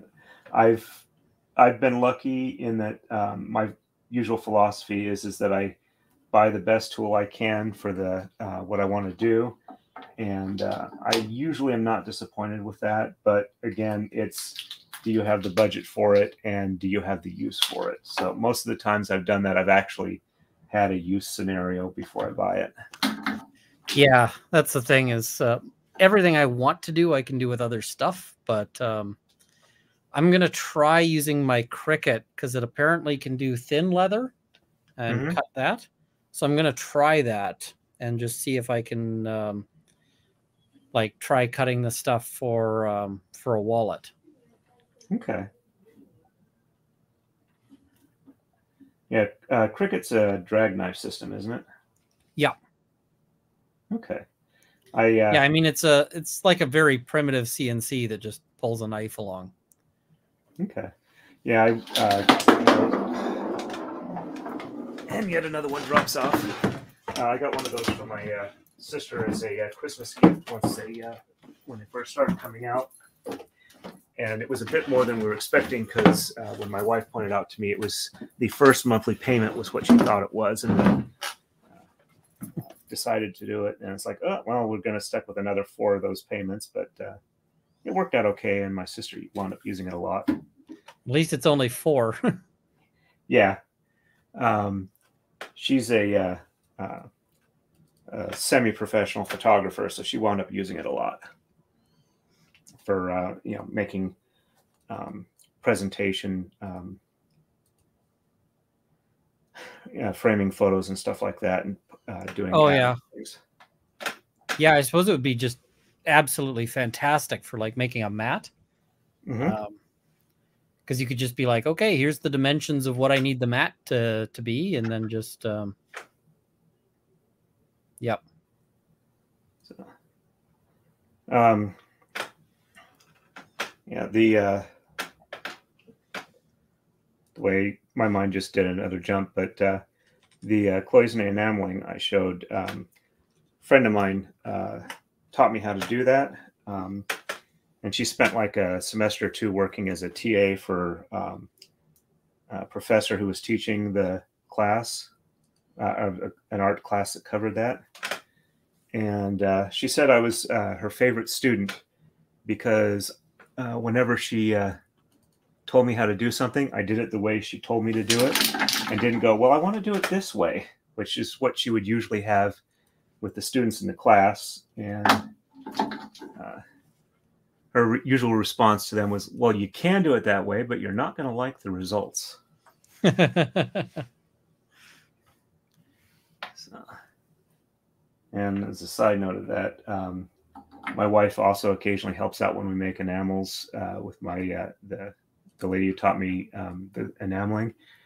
And we got into a discussion of art, and my teacher said to my wife, why are you doing it exactly the way we said it and not like, suggesting anything? Were you raised by Germans? And she said, yes. Family has a lot of German heritage. So when she was growing up, it was a lot of, you will do it this way. So that's what she's used to. But she does a lot of cooking, and she's very creative there. So, which is one of the reasons why I'm working on losing weight rather than actively losing weight.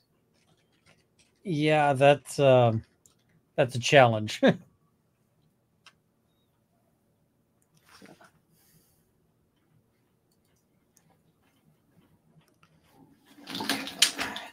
I'm getting there eventually. Let's see.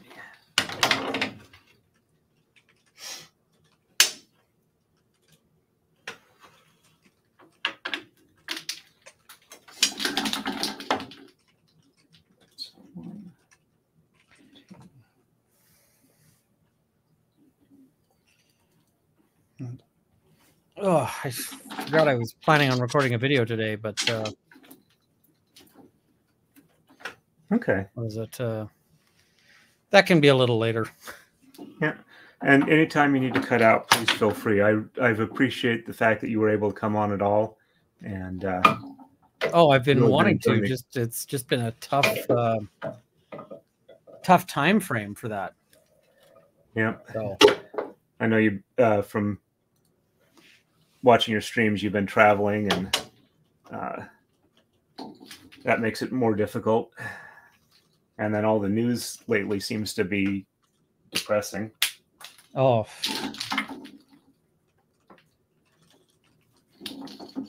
It's been something for sure, but yeah, I was just at the CSSA conference, Canadian Shooting Sports Association. Not to be confused with the CSAAA, which is a very different organization. And right now there's some politics. But yeah, I'm hoping they've said, so I did a talk there. They recorded it. They're going to put that CSSA talk up on the up on their webpage. But they've said that they've got no problem with me clipping out my portion of the talk because it was me and Ed Burlew. So, yeah. Okay.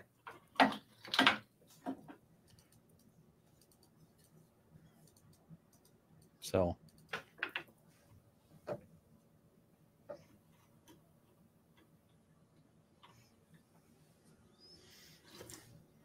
Yeah, the last time I was in Canada was about 92 or so. I was blacksmithing a lot at the time, and had the chance to buy a Canadian giant hammer, which is same pattern as the Little Giant. I think the company name was actually Jardine.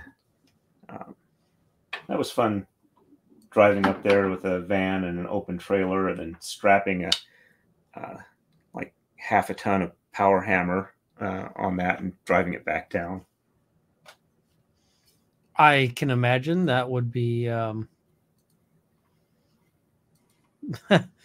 I imagine that would also be fun at the border there. I don't remember exactly the procedure I went through, but when I was coming on the way back in, didn't have much of an issue. I think when I was going up through, I was talking to them, and the impression I got was as long as I was spending money in Canada and not working, they were happy with me. Yes, on the Canadian side. Usually on the U.S. side, they're less happy about, yeah. I think the fact that like the total price for it being under $1,000, they were like, it's not worth I don't know if it was not worth it or it was within the exemption levels.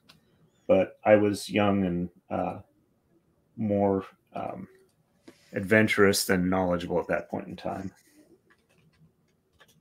So.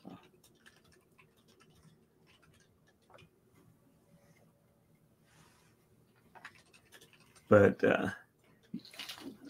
when we were talking about hourly rates for doing artistic work like this, for these braids, I tend to go with a $30 an hour rate for valuation, which, given inflation and whatnot, it's probably a low price. Yeah, it's close to what my day job goes for or pays me, but I figure it's a good valuation for what my time is worth, as far as general, if not necessarily this specific. But still, that makes these braids, in the several $1,000s range. Yep, and not a lot of people who want to spend that. Yeah, most of the people I know who do these, it's like, if somebody's willing to buy it and they know what it costs, it's always a cause for celebration, a chance to be able to, do the art and, get the value for it. There we go. That was more. Well, and you definitely also want to make sure that they've paid in advance. Yeah. Yeah, that's always fun. Or not fun. I tend to say fun because the usual second half of that phrase is, it's fun, kind of like the Spanish Inquisition was fun. Yeah, and like I've told people, when they're like, "Hey, I really, really want something of your leather work, but I want it like customized." The first thing I always tell them is anything customized that is anything where you're customizing it, I need at least half in advance. Yeah. Anything where you're customizing it and personalizing it, like in the sense of this is something specific to you, is 100% in advance. People are like, why? I'm like, because I really can't sell something that says Bob Jones to anyone else. Right. Yeah, I definitely understand that. But it's just too much hassle ultimately. Yeah. I have a lot of respect for anybody who's able to make a living at doing that with all the people who are used to, hey, it's a mass-produced thing, so it should only be this much. It's like, yeah, if you want it that much, you can get the mass-produced version. No, but I want yours. Well, tough shit. Yeah. Like, I've already told you what mine costs. Yeah. I'm also having fun with Midjourney in the background. Okay. Yeah, I've been watching the stuff you do on Midjourney on your Discord. It's really gotten amazing. Some of the stuff it can do. Mm-hmm. Like I just something for Lawyers and Dragons basically is what I was up to. So okay. In another community I'm involved with, basically Larry Correa's fandom for his stuff. One of his moderators does a lot of AI artwork, and he's actually written a book on how to use the different AI art places like Midjourney, and I forget the other one, as to here's how to kind of get what you want, and then if you're working with an artist who's going to use as a kind of a guide for what you actually want, if you can't get the AI to get it exactly. But from what I understand, it's getting a lot better, and you're able to get a lot closer to what you would like. Oh, and I mean, I just spent. I mean, admittedly, I was throwing multiple prompts at it and telling it to redo things and so forth. Mm-hmm. But I think I spent 15 minutes to just get it to spit out a piece of art that is amazing. And like, in order to get that made by somebody, it would have cost me a ton of money and a ton of hassle, because the sad thing is that dealing with artists is often a pain in the ass. Yeah. And like, there's artists where I'm just like, I wanted to give you money, but you made it so much of a hassle that it didn't end up happening. And I've had that happen a few times where you're just like, I wanted to give you money. Especially, you've got a lot of artists who have no sort of business or legal background. Mm-hmm. And so they'll send you a contract that they found online. Oh. And it'll be like, this doesn't allow for any sort of republication. And I'm like, but I literally am wanting to buy this to put in a book. So I need your commercial rate. And they're like, well, this is the contract I use. I'm like, no, I need a contract that actually says I can do the things I want to do. And they're like, well, I've never had a problem with this before. I'm like, well, today somebody's read it. So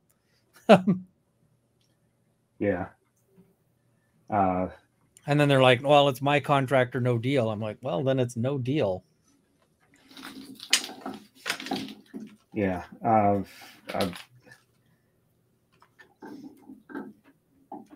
One of the things I've been seeing a lot of people complain about is, it's AI artists stealing images, but from what I understand of how it works, yes, it takes individual elements and combines them in a new form, which is essentially, transformative art. And you have to feed in images because, hey, you have to, that's how you train, human artists. You have to show them things and then have them learn how to imitate it and do their own style and work from there. It's just that you've got some silicon in the process doing some of the transformations for you. So.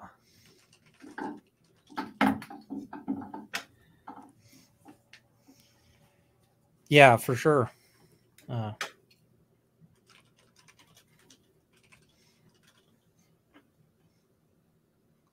It's well, and I mean, real artists go through phases where they do things like, repeatedly try to duplicate the great masters or other artists. I know somebody who did an entire class on Geiger. Okay. And it was literally, they would bring in like a Geiger piece and everybody would paint it, that same piece, like that same, same painting, same sculpture, whatever it was. And, then they would just try to duplicate it. And at the end of it, it was like, okay, now we want you to make new stuff, but in that vein, right? Mm-hmm. So,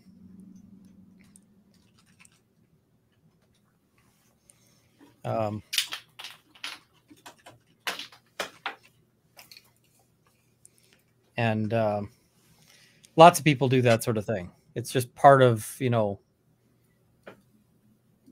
part of just how you learn. Okay. Yeah, I apparently have gotten this more messed up than I was expecting. Oh, that's no good. Let's see. So I think I figured out why I got my left and right side out of sync. So, in which case,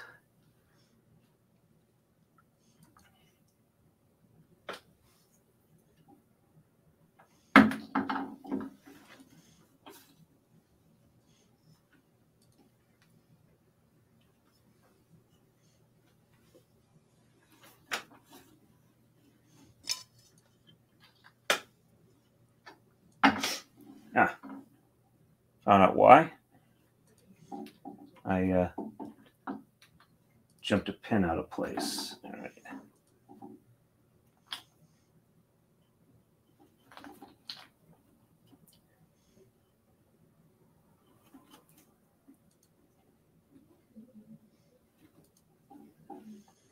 That's makes it sound like it's finicky. I the problem was I got distracted. Because the conversation is nice, but now that I'm going back through here, I am getting back to where I need to be. I just have to make sure that I'm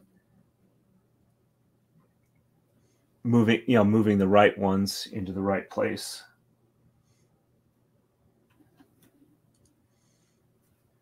Okay.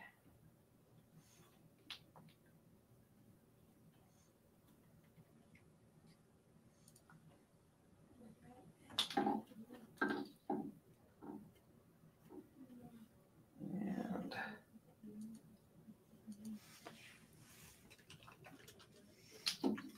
there we go. Found the missing one. Now we're back in order. Double check.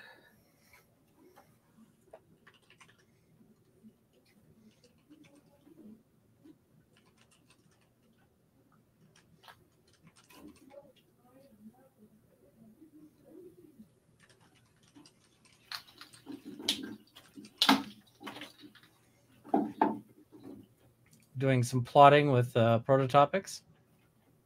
Okay. Not familiar with that. Oh, he's the David Prototopics runs. He's the DM for the Lawyers and Dragons. Okay.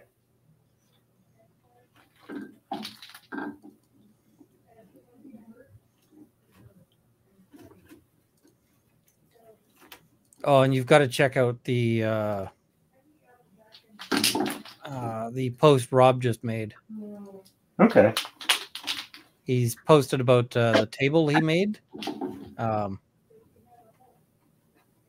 I got to say, it's just amazing. Okay. That's the cork one with the acrylic pour? No, this is a different one entirely. It's one he made to honor his father. Okay. And it's an acrylic pour in a live with a live edge, but okay. The acrylic is sort of like a purple blue, and he put lights in it. Okay. So it's got the constellations.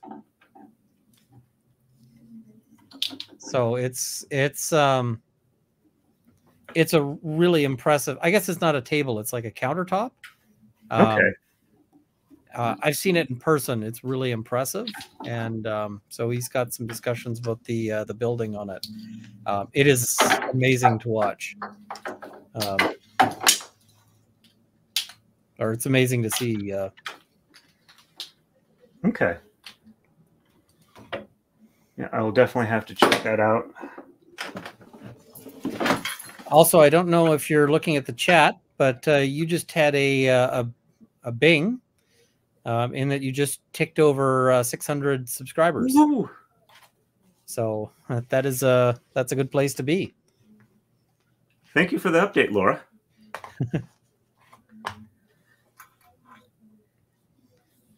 I suppose it's a little fortunate that one dropped off because it makes it much easier to pull this one through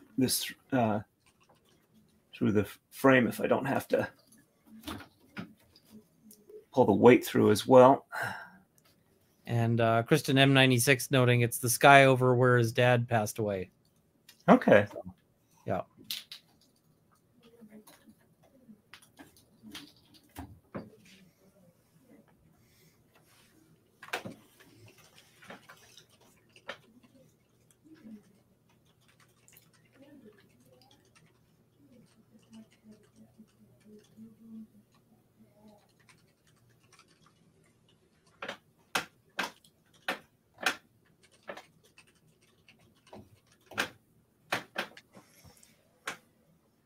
So, one of the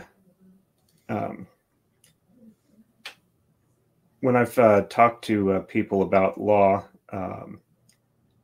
the way I've tried to explain it to them why you can't just like look at the statutes and go from that is that the way I describe it is the law is written in a language that looks a lot like English, but isn't exactly.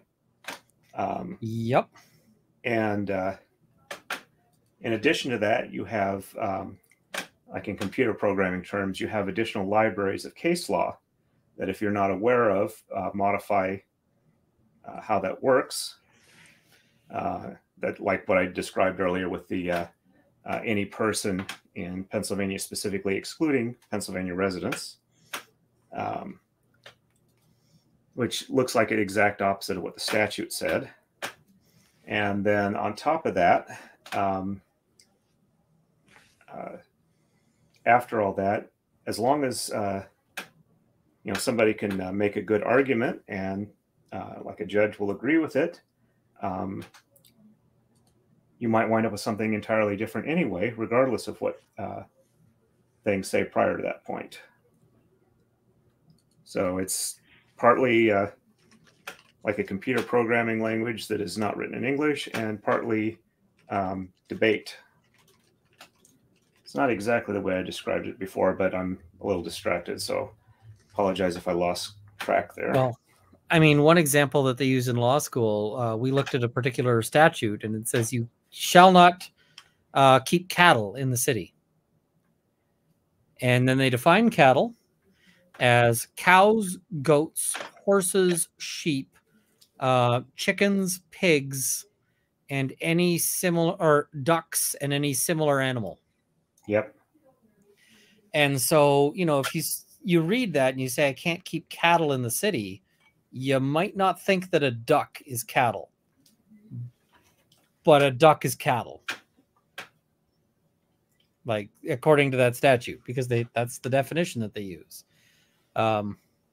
So it's, people get really surprised by that sort of thing. And your example of like, yeah, person excludes residence is a fantastic one, right? And the only way to know that is to have the case law. Yeah. As for U.S. firearms, one of the more common things along those lines is the Form 4473 says that you're prohibited if you've been convicted of a misdemeanor with more than 1 year potential sentence. But if you look on the back, it specifically said, and in the statute also it specifically says that the definition also includes state felonies of not more than 2 years. So, yeah. Which one applies? And of course, if you answer incorrectly, you're held accountable for that, whether you knew it or not. I mean, we also had one of the other nasty things that can come up, which was with the judge getting it wrong in court. And this one was the judge convicted a guy on the basis of a particular statute. And that statute had actually been overturned in case law, but never removed from the books.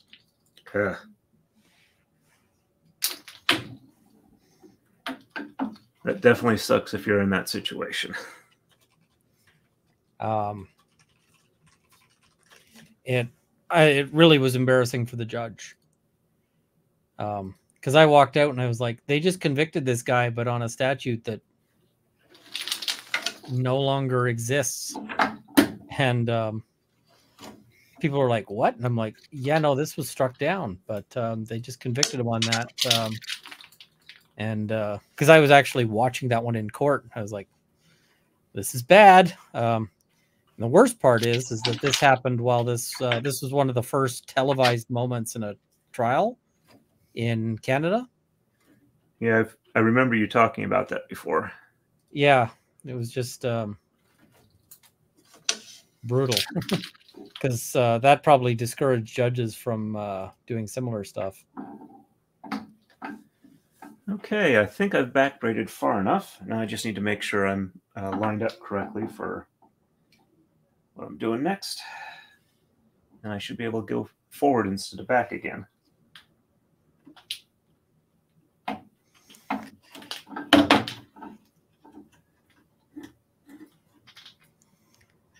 But I figure I should definitely be able to get this done Saturday. I'm almost to the break, or pretty close to the breakover point for the gap between the swords, and I have one more to do.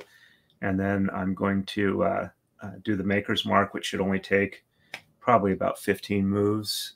So I'll do like maybe a 3 or 4 hour stream on Saturday, and it'll be done then.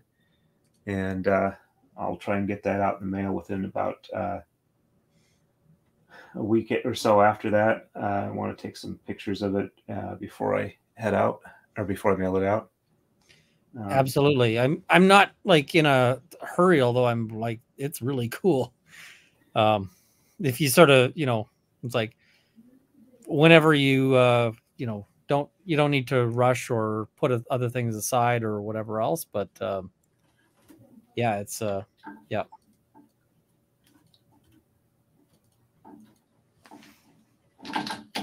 The let's see.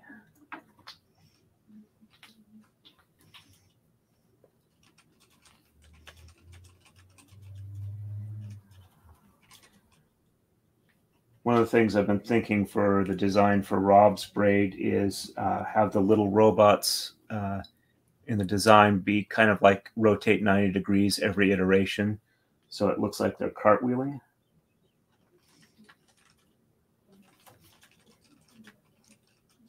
I think that kind of fits the flavor he has going for his channel and whatnot.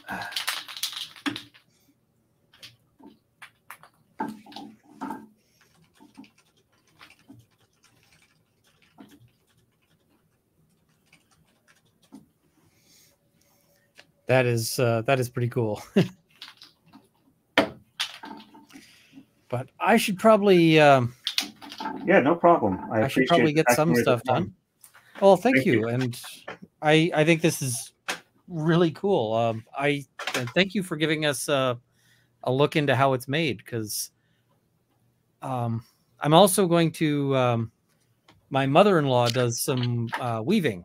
Like, she does stuff on sort of a more traditional loom. Mm-hmm. So I will what is it? I'll sort of pass this along, because I think she'd think that this is pretty cool too.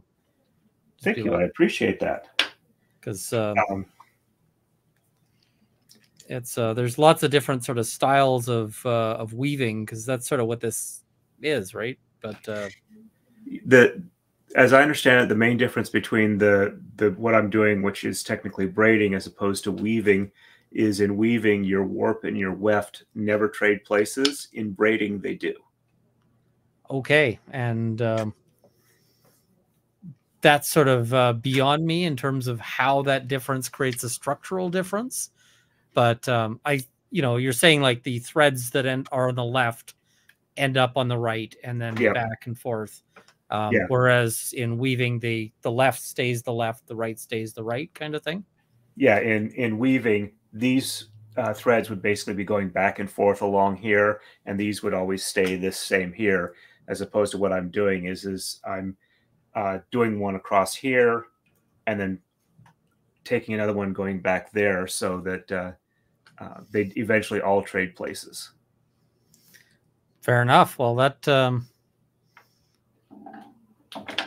is a an interesting distinction. I'm gonna have to think on, like, maybe I'll do some research as to like weaving versus braiding and the significance of that, because I know weaving was like a major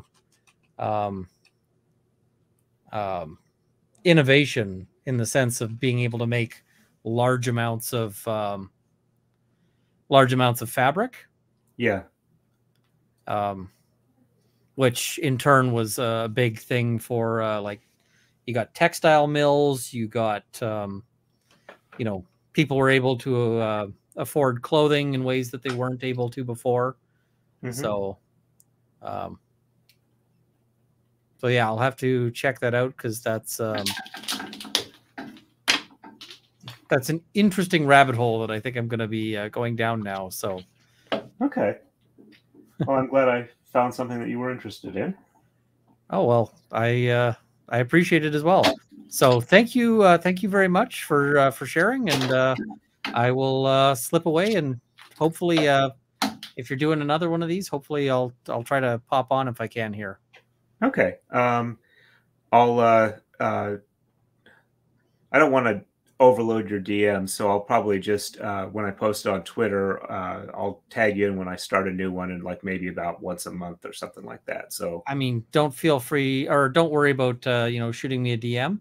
I okay, can't always respond to them, but I'm never like, why is this person in my DMs? That's not my style. So okay, all understood. right. I just didn't want to be too annoying. No, and I mean, if you were, I'd let you know. I'm a big boy. I can be like, hey, chill, but we're not near that point. So, Okay, thank you very all right. much. You have a good evening and stay safe. Cheers. Have a good evening. Let me quickly catch up with chat to see what I've been missing. Let's see.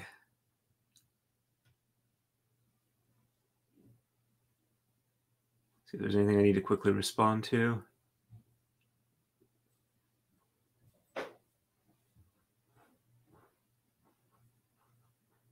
I think I might have to take some time off screen and fix the mistake, back braid a little bit, get back to where I'm ready to finish it off.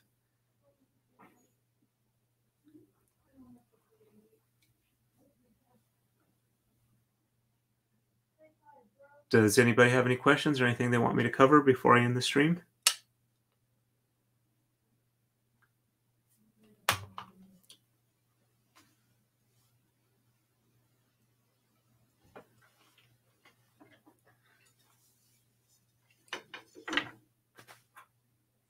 Glad to help, Tony P. And I forgot to mention the person who was on earlier who wanted me to mention to Runkle. But that's ADD brain for you. I apologize. Yeah, I'm actually back to where I've definitely pretty much passed the error. I just have to make sure that when I get the color pattern that it's supposed to be, top and bottom, that I haven't crossed anything over that gives me a knot. I might actually back braid like one or two more steps, being very careful that I'm going in the right way now that I no longer have the error in it, just to make sure that I start back up where it's supposed to be.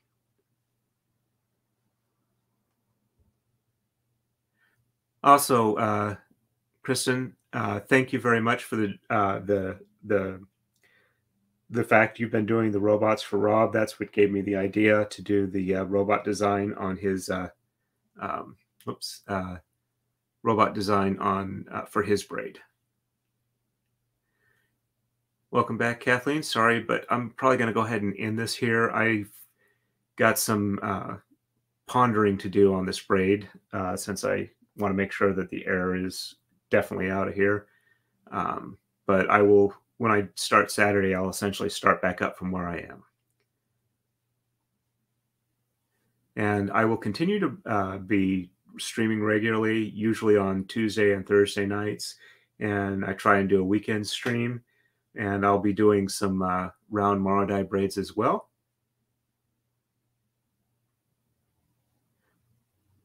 Rainman, that's nice to hear.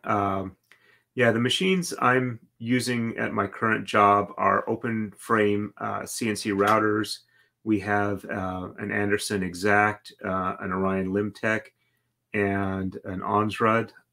We also have several Haas mills, the V2 models, and a couple of lathes. But yeah, anytime you want to hop on and chat about CNC stuff, I'm happy to do that as well during the streams. Let me post that up so people can see what I'm talking about.